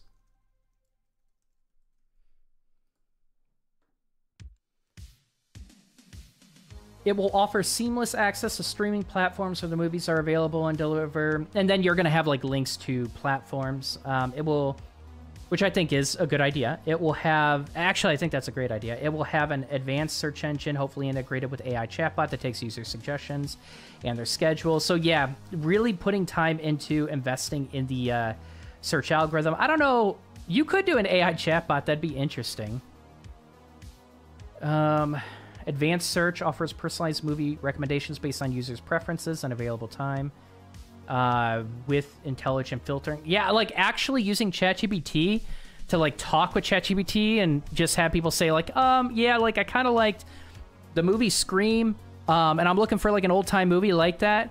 Do you have any movie suggestion? Like you can, if you can allow people to give that dumb of a prompt and have it give movie suggestions, but it's super custom, right? That's actually really powerful. Having a ChatGPT, or linking into ChatGPT to be able to do that, that's impressive.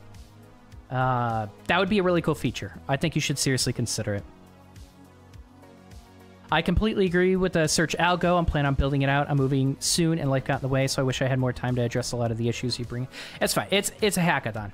Again, I'm going to stress over and over, this is a hackathon. All the things that I'm bringing up, it's not saying that you failed. It's not saying that you did a bad job.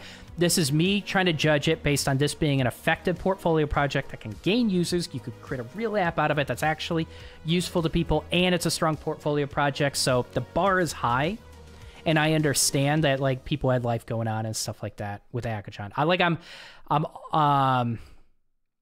I think a lot of these are fairly cool projects. Some of them a little bit more niche, and I can't provide tons of feedback with it, but I trust you to know the users, so I try to give considerations. But yeah, I want to see, hopefully we are at the, what am I trying to say? I'm so tired. Hopefully, the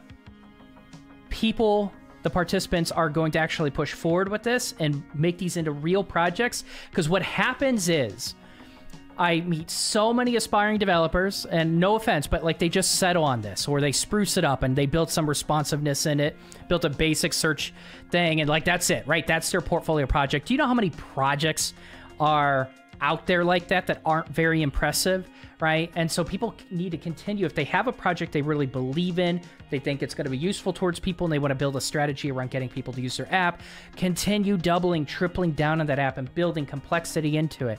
And don't just build complexity for complexity's sake. Don't just build an authentication or login because, oh, I could show employers I could do an authentication or login. You could do that with any app. Build that because it actually, you have stuff to save, and users can actually build a home here in your app, build a profile, build a presence, and want to come back. You give them a reason to come back. That's a good reason for login and authentication. If you just want to toss in login and authentication for like a test app, just to learn it, that's fine. But when you actually get to this real app that you're trying to build, it's a real product that serves real users, and you just this is the app that you double down on, triple down on. This becomes your passion project. This becomes your marketability project that makes you stand out. Then you don't just add features to add features. You really think about the user and how they're going to navigate through your app. So, like, a lot of people will just stop with an app like this and they won't continue pushing forward. Please, please do not do that. You're just going to be another resume and a stack of 300 applications. You're not going to matter. Not to that employer. It's going to get tossed out. Not impressive, right? So just really consider a lot of the feedback that I'm giving. And a lot of people ask this question of like, should I just have tons of projects? I would argue the people that really stand out are people that come out of like even coding boot camps with like really impressive capstone projects that feel like a SaaS product, that feel like a real app, that feel like a professional project. Those are the projects that stand out.